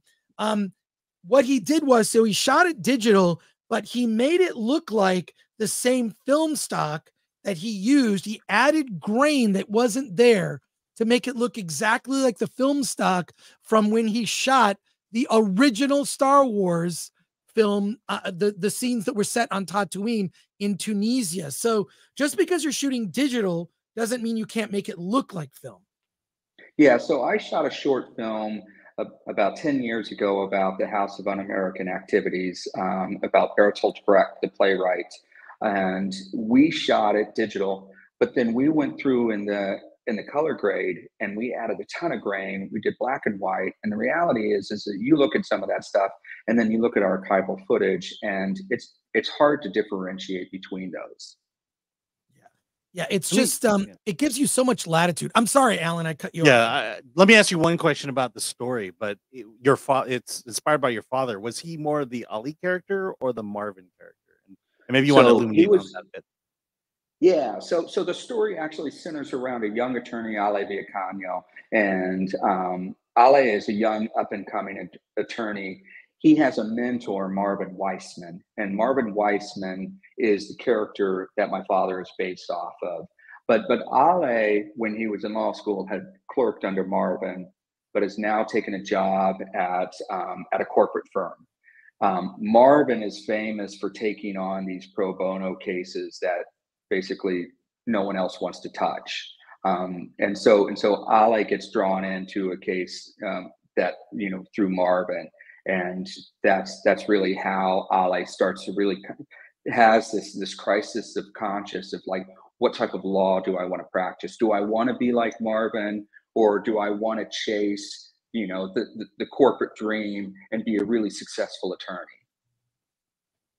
And we have another question here from our chat. Well, we've got a couple more, and then we have another guest waiting in the wings.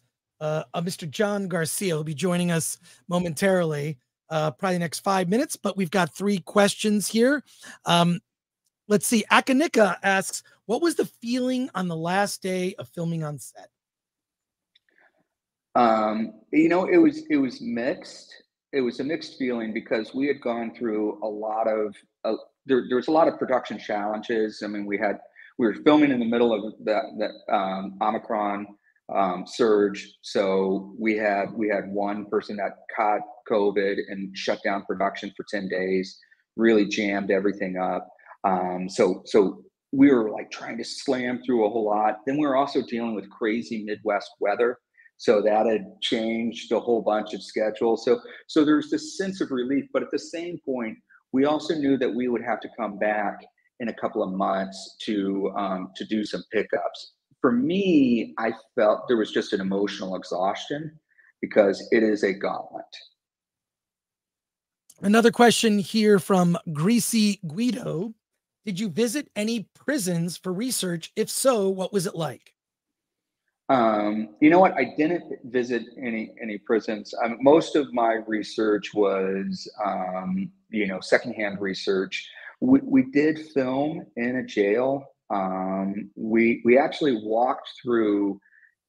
We had access to an abandoned prison that was initially going to be one of our sets, and they're pretty creepy. I'm just going to say that. It's definitely not someplace I want to be outside of a film set.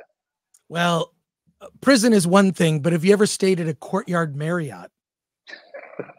They're not, There's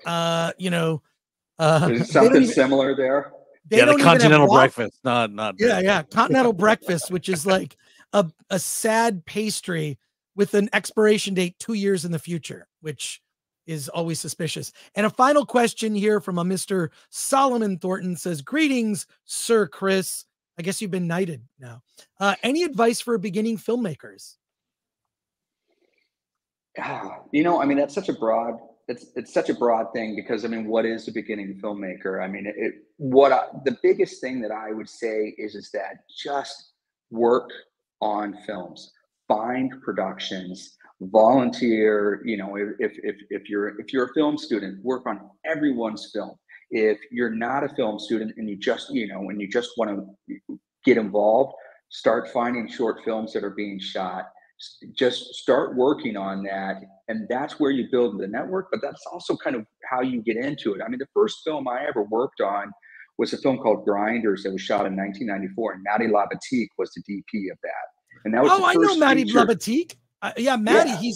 That guy is one of the most talented. Yes. Sorry. Yeah. And that was the first film I ever worked on. I just happened to walk on. And, when I was checking it out through a friend and they're like, hey, you want to work? And I said, yeah. And that's the first film I ever worked on. Wow.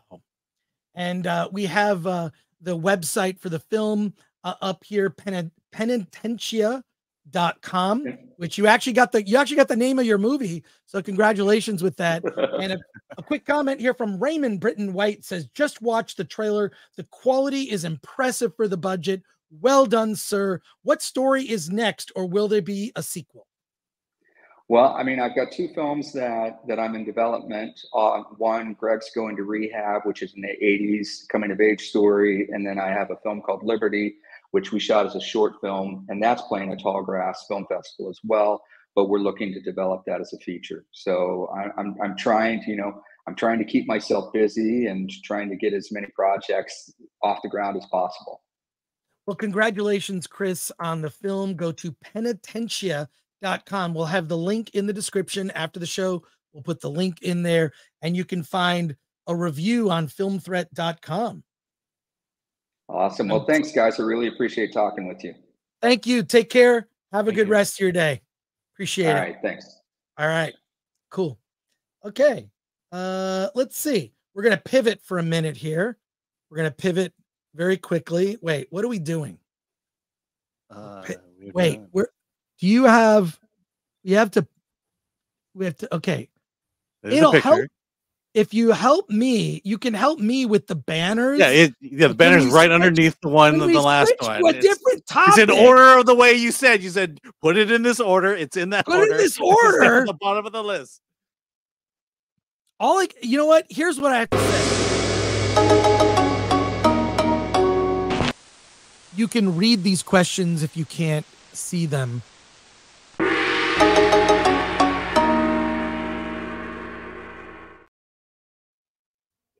You know what I prefer? Well, it is amazing. She is the first female action hero ever in a movie. Well, look, he's 19 years old. She's 32. Whoa! I'm glad you got in your Power Rangers outfit there, Alan. That's great. But joining us on the show is a director. We've spoken to him before. He has been on the show before. Director John Garcia, which you made this really amazing romantic film.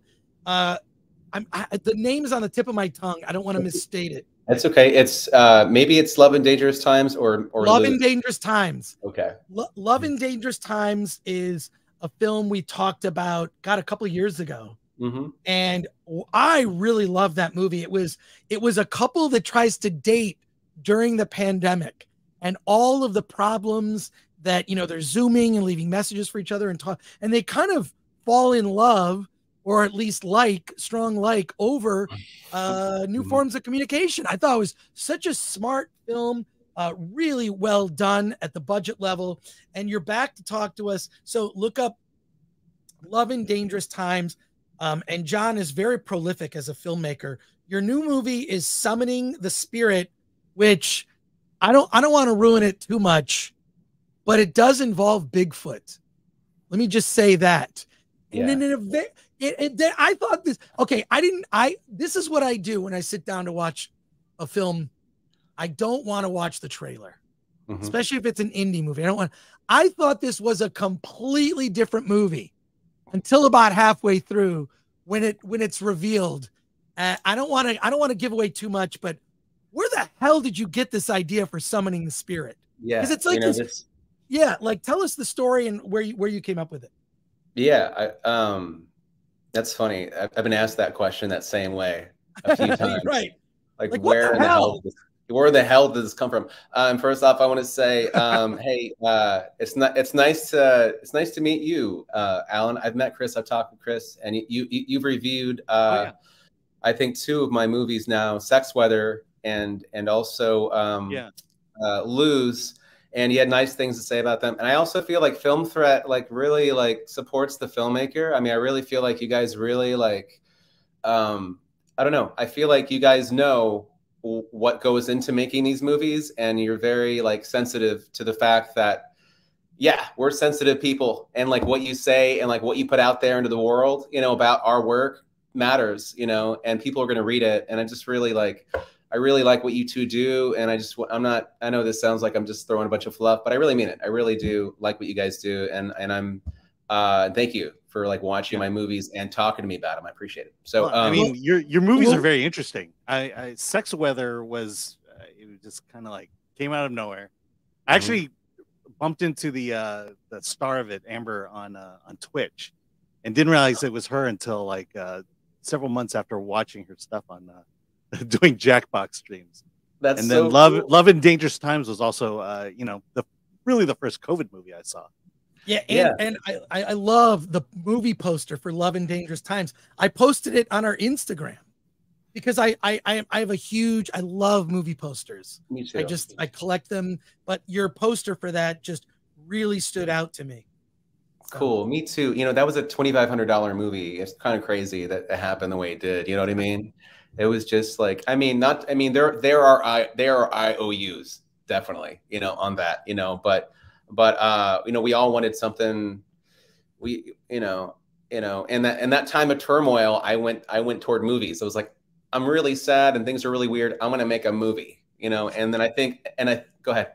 That movie, I saw at exactly the right time because it was during the pandemic and all this, and you had made a movie during the pandemic for $2,500. This is why, like, look, okay, I appreciate what you said earlier when you were blowing smoke up our ass about, wait, let me, about, I meant like, all the smoke though.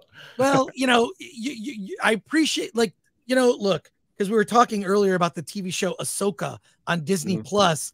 But the problem is you have a lot of aspiring filmmakers that they want to make don't try to make Star Wars. Try to tell a story that can be engaging. You can always throw spaceships and aliens and all that stuff in later. But I'm telling you, just tell a story. Like, this is Love and Dangerous Times. I've never forgotten about that film. Something about that movie. I think because the lead actress in it is also very, very attractive woman.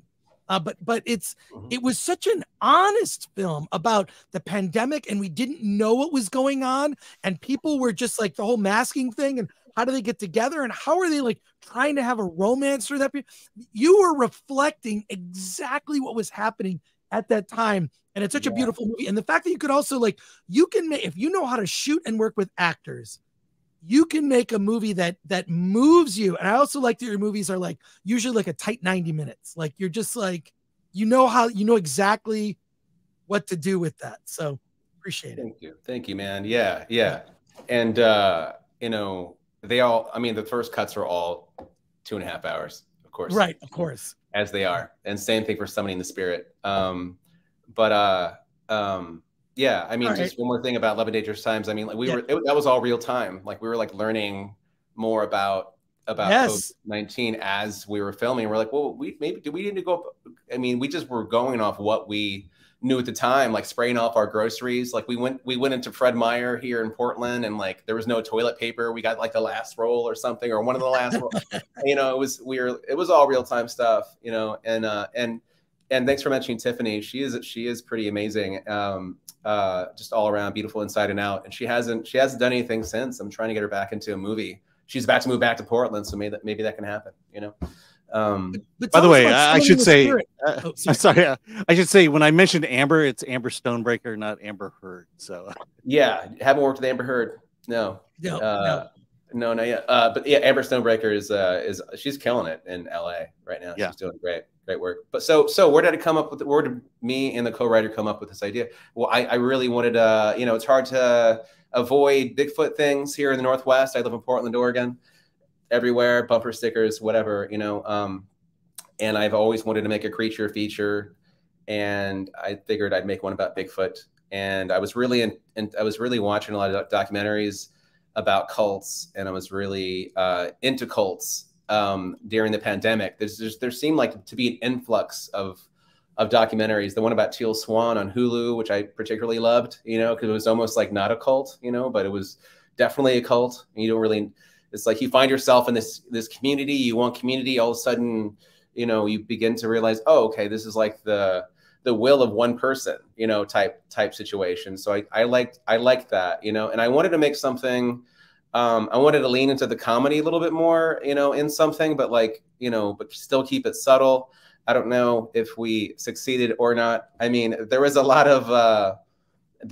a lot of trial and error in that film. And I think when I realized that I should go ahead and make this movie because it was all an idea. And I had a couple of people, like 2 other people with me, 2 other producers, Joe and Lacey, that were like, yeah, let's do this. I don't know. I've never made a Bigfoot movie. I don't know why I feel compelled to make a Bigfoot movie, but I want to make this movie. That was kind of the underlining feeling of it all. And then Angel came out of nowhere.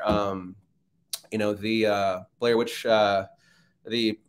Project producer, Greg Hale. I went to PSU, Portland State University Film School here. I graduated from there in 2009, and the Alumni Association would reach out to me for, you know, if I want to, donate some money, contribute, you know, what have you. And we were having a meeting, and then she told me, like, do you know Greg Hale lives here? You know, he made a Bigfoot movie, because I told her I was looking for a suit. I don't have a suit. If I don't have a suit, I don't have a Bigfoot movie. I can't afford CGI, you know. But it turns out that that he made a Bigfoot movie called Exists, which I watched and I really, really liked. And I thought the design, and because I watched all the Bigfoot movies, right, you know, to prepare for my Bigfoot movie. But I love the one in Letters from the Big Man, I think it's called, also shot in Portland. And I love the one from Exists. And I asked him if he had the suit, and it turns out it was in a warehouse in Los Angeles. And all I had to do was go pick it up. And so, like, you know, I was like, okay, well, I have to make a Bigfoot movie now. I have to make, because I have this suit, you know, the suit costs more than the movie to make, you know, by $100,000, you know, and it was such a cool design. So I drove down to LA and I picked it up. It was the same studio that did Hellboy. Hellboy was their first film, Spectral Motion. It was the first film that they did, and they built upon that, you know. And when I picked up the suit, I couldn't believe that they were giving it to me, you know. And just and like, you know, I remember like walking slowly to my car. I was like, really? I can take this with me? Are you sure? Are you sure? You know, and it just driving away slowly with it. Are you sure? And then I got it back here. I showed it to everybody, and I was like, we're making a freaking Bigfoot movie. We're gonna do this, you know. And so that's how it came to be. And I remember, like, you know, in the midst of making this movie, I started off wanting to make something very, like, serious, you know, the serious cult and the serious couple, and Bigfoot means business. And then, you know, as we, you know, just doing scene work, because, like, you know, I love like, you know, all the work I do in pre-pro and post and everything is just so I can spend that 25 days working with actors, because that's my favorite thing to do in the entire world. And I only get to do it like once a year if I make a movie, if I get to make a movie. But I remember, like, just doing the scene work and just finding moments for levity within it, you know, or that I wanted there to be more levity. Going through it, I remember thinking, like, do I want this to be campy? I kind of want it to be campy. I kind of want to be serious in parts. But going back and watching the film, I realized I didn't necessarily commit, you know, to a singular mode overall. And so in some aspects it's serious, in some aspects it's campy, in some aspects it's horror, and it just kind of it was a big experiment for me. That's how I viewed it. I viewed Bigfoot as like, I'm gonna make somebody in the spirit, and I'm gonna let it be what it is. I don't make horror films. I'm not a horror film maker. I've watched a lot of, you know, I love Midsummer. Midsummer obviously was, like, you know, a huge inspiration for this movie, as were like a few. And I just for me it was a big experiment, you know, and I loved making it. You know, now I want to put big, gory, bloody scenes in all my movies, even my romantic ones, you know, like, I don't know, you know, it changed me. It changed me as a filmmaker. Now I want to, like, I want choreography. I want to, like, have, you know, I want to, like, just try different things, you know? So, but I gotta tell you, it was just, making that movie was just, it was a ton of fun. It was also very traumatizing, but it was, well, I'll say, I didn't expect that coming from you. I mean, we get a lot of indie horror films, but knowing your previous work, you have sort of a very natural style that your characters and you know, in your films, the actors engage in. We've got a bunch of questions from the chat. Do you mind taking some questions? Sure. Yeah, let's do it. Here we go. Imperfect asks, pig's blood or cranberry juice? Oh, wow. Wow. Pig's blood or cranberry juice? Let me see. Well, I don't know what Melissa used. Melissa Brockman, she's great, and she did all the blood and stuff. I know for Brain Matter we used peach cobbler and food coloring. You know, you know. Snakes and Funerals said, can't argue with that logic. You had to make the movie because you got the suit for free. And yeah, I mean, you know, there was more than that. There's more than that. You know, I definitely wanted to make the movie, but I mean, once we had the suit, we're like, yeah, this suit's amazing. Like, let's go for it. You know. And Aid Ellis 24 says, what is it with the people of the Pacific Northwest and their passion for cults? Maybe it's the you know, we had that I should know this because they were in what were they called? You know, they wore the red, you know, the Duplass brothers, back to documentary about it. Yeah. Anyway, but there is a fascination with cults out here, definitely. Guys, I wanted thanks for like making some time for me here. Of course. Today. I really appreciate it. Love talking to you guys. Please keep reviewing my movies. And I love that we can sit here and talk about not only this movie, but you know, Sex, Weather, Love and Dangerous Times, and even Lose, which you all also reviewed. And so, well, we've got more questions. We got like 3 more questions, and and then I'm off to a movie, believe it or not. All right. Let's see. Raymond Britton White says, John, how did you get such natural performance from your actors in Love and Dangerous Times? Oh, thanks for asking that. Yeah, I think you know, I've been doing this a while and I really love it. I think we did a lot of like I was trained in Meisner, and we did a lot of like Meisner-esque type exercises, you know, and we also like as you know, a lot of you know, a lot of improvisation can always, you can get some cool like natural performances from people. We just let them put things in their own words, you know. And I remember like I did an exercise with Ian, or you know, who played the lead in that film, and we were just and you know, since the only form of training it had was Meisner, I remember I just had him repeat something until the words, like until he actually had a physical guttural reaction, emotional reaction to what he was saying, you know. But I think the improv also gives allows a lot of room for some real natural performances. It comes off that movie, the 2 actors, your 2 leads, were so authentic because I'm going to guess they were dealing with all of those things in reality, in addition to the reality of the movie. Completely. Yeah. We were all like not in. Remember, we had to check in with each other at the end of every day. Like, how are we doing? How are you doing? Yeah.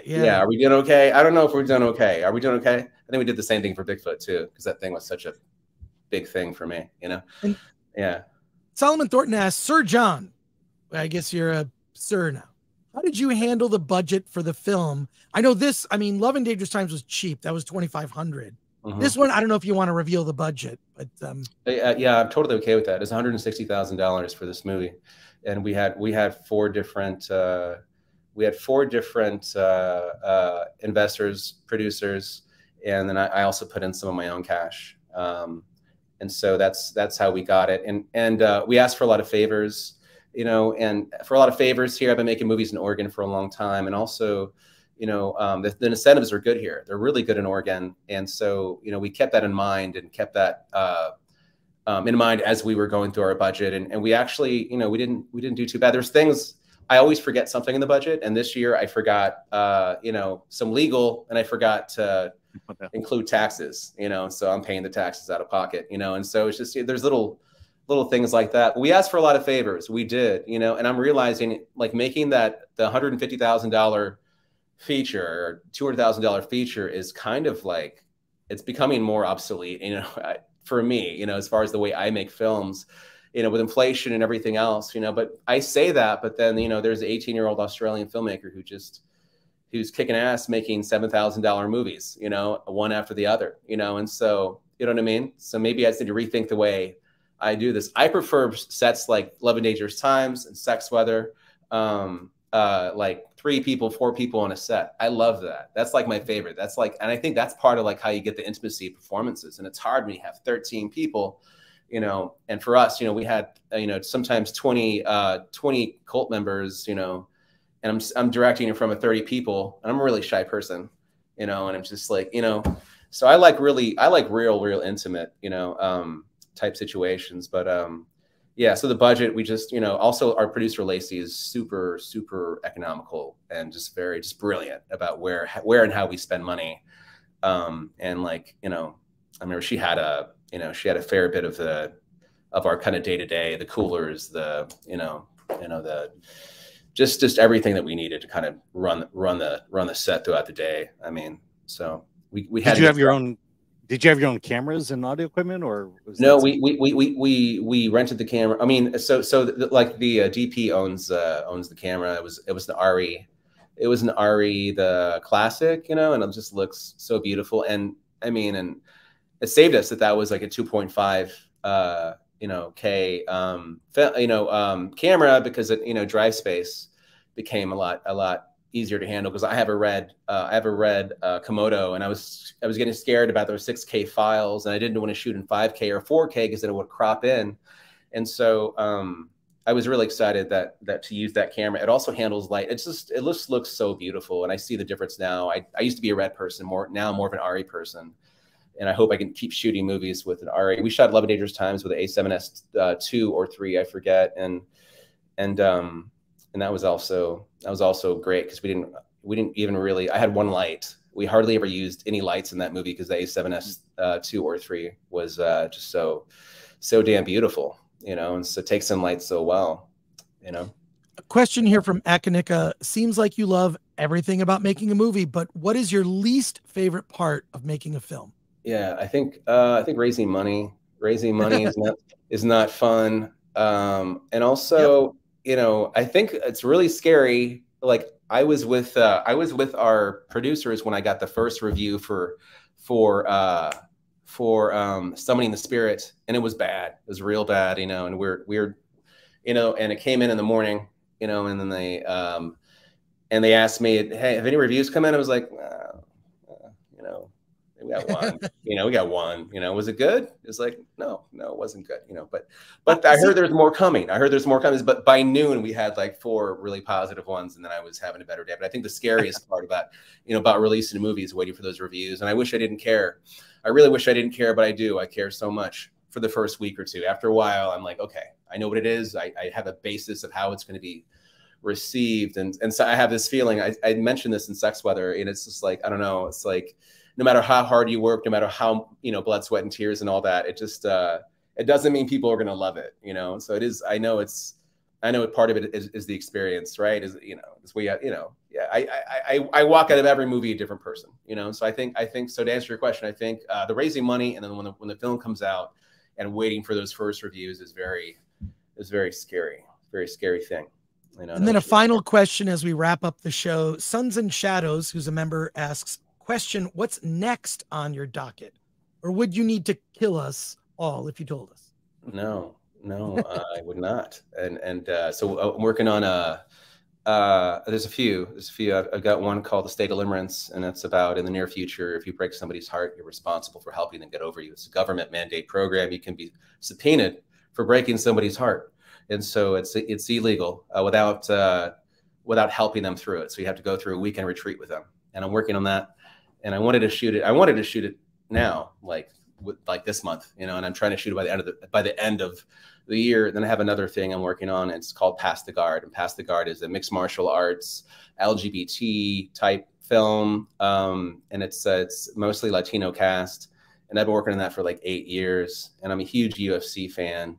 Actually, the UFC flew me to Las Vegas to apply. I was up for a position in their media department, but I talked about Bigfoot the entire time. And then I asked them if I could actually leave for a month and make a movie and come back, and they were like, no, you can't do that. This is a job. And I was like, oh, okay. So I lost that opportunity. But yeah, I'm very into mixed martial arts, and I'm really excited about this movie. And we're talking to some UFC fighters that I've been watching for a long time. And so those are the 2 films that I'm really, really excited about right now.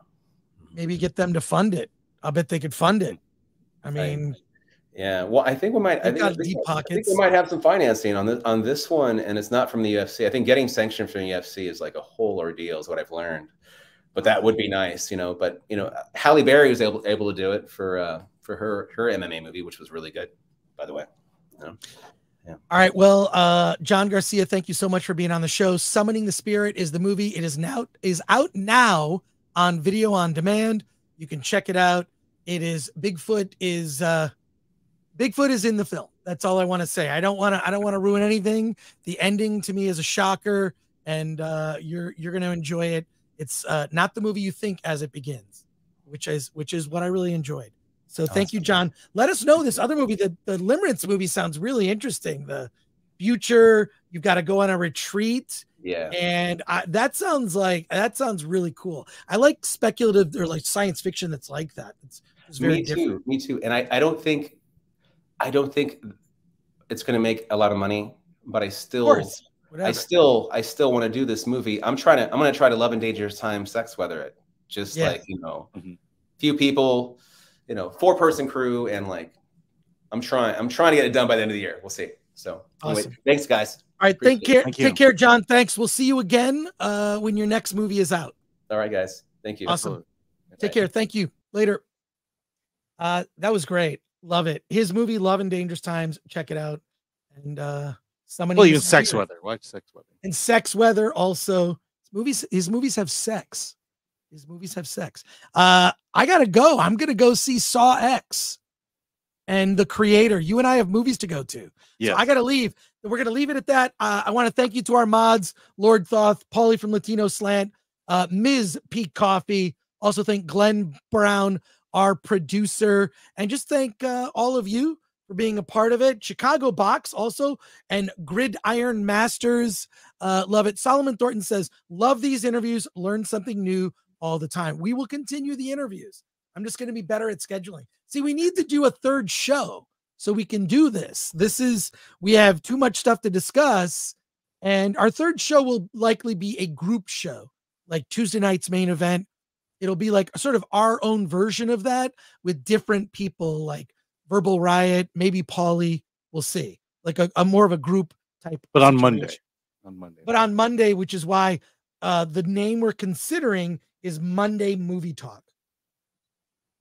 So we'll see. Alan loves that name. Yeah, I know. Nothing controversial about that name at all. Nothing. What? There's nothing controversial about that name. I know. That's what I'm saying. There's nothing controversial about that name. That's what I'm trying to say. And also go to shop.filmthreat.com, or if you're on YouTube, check out the tab that says store. We're going to have, I am told, before Black Friday, we're going to have more than 20 new t-shirt and merch designs in the shop. We've been sitting on these all year. We're doing a big shop reboot, and as well as other products. So go to shop.filmthreats.com, support our efforts, and go to filmthreat.com. Read Alan's reviews and other people from Film Threats reviews. You can read about, John Garcia's movies. He really is prolific. This is a guy that he makes a movie once a year, and it's a small indie movie. Summoning the Spirit is a bit more ambitious, big Bigfoot costume, cast of bigger cast. So I really like watching. His movies are very intimate. That's what I'll say. And follow us on everything. We're at Film Threat, as you can see. I think I'm going to turn that graphic that's in the background. I'm going to turn that into a t-shirt. Does anyone recognize it? Does anyone recognize the little graphic? Nobody does. All right. That's okay. That's okay. But thank you. Thank you to everyone. We'll see you on Friday. We're going to review. It might be a record. I'm going to count. There's more than 10 movies that you and I will have. We're definitely not going to get through all of them. No, we're doing a longer show. Yeah. And we have 2 filmmakers coming on. No One Will Save You, which is on Hulu. We have the director, Brian Duffield, and The Kill Room, director Nicole Paone. Starring Samuel L. Jackson and Uma Thurman. We might have to push that to next week. I don't know yet. All I can say is this. It's Friday. I'll go 3 hours. Alan, 3 hours show on Friday? I can do 3. Okay. All right. We're going to do a longer show on Friday. So someone got it right. Hey, Jillian N., who's a member. It's the Whatever podcast. Yeah. You know who told me about the Whatever podcast was X-Ray Girl. X-Ray Girl is the one that whenever the kids are into something, it's usually someone like X-Ray Girl is telling you, Hi, Dad, I miss you. Call your daughter. I know. She needs Call your daughter. She's to upgrade the things she watches. That's all I'm saying. All right. Well, thank you, Jillian N. You noticed that. I'm going to turn that into a t-shirt. Why not? It's just Helvetica. It's the Helvetica font. Yeah. And Sean Farrell says, Whatever podcast had Bigfoot on it too. I think you're talking about Gorlock. And Brock Samsonite says, yeah, cool show today. Awesome. So there you go. Thank you, everybody. You know what? Even thank you to the people who disagreed with me and said mean things. So it says, someone says, fix that clip so loud. Jesus. What are you listening on like headphones or something? Well, it is loud. Sorry. It is loud. I don't know what to, like, I'm technical. You know, I just don't know how to turn the volume down on that one. A movie talk show would run all night. Yeah. Monday movie talk, but it would be with a group of people and we talk about the box office and whatever. And it would be more of a group chat. Anything else? And then Jillian said, I would love a shirt, says Jillian N. We need to get, I don't know if that's your actual picture, Jillian N, but yeah, we have to get, right now we just have unisex. We should get girl, female size, assuming that's a picture of you. Jocelyn says, hail Film Threat. Thank you for that. Thank you for everyone. All right. I'm not going to do, this is like, what do they call this? The Italian cool down. Cool off period. What? No, the goodbye. I'm taking too long to say goodbyes. goodbye. It's the goodbyes. That's what. All right. Alan, what? Just a second. I'm not ready yet. All right. Alan. I'm seeing Creator 2. Is that what you're asking? Alan, we got to go. Yeah, I know. Let's get out of here.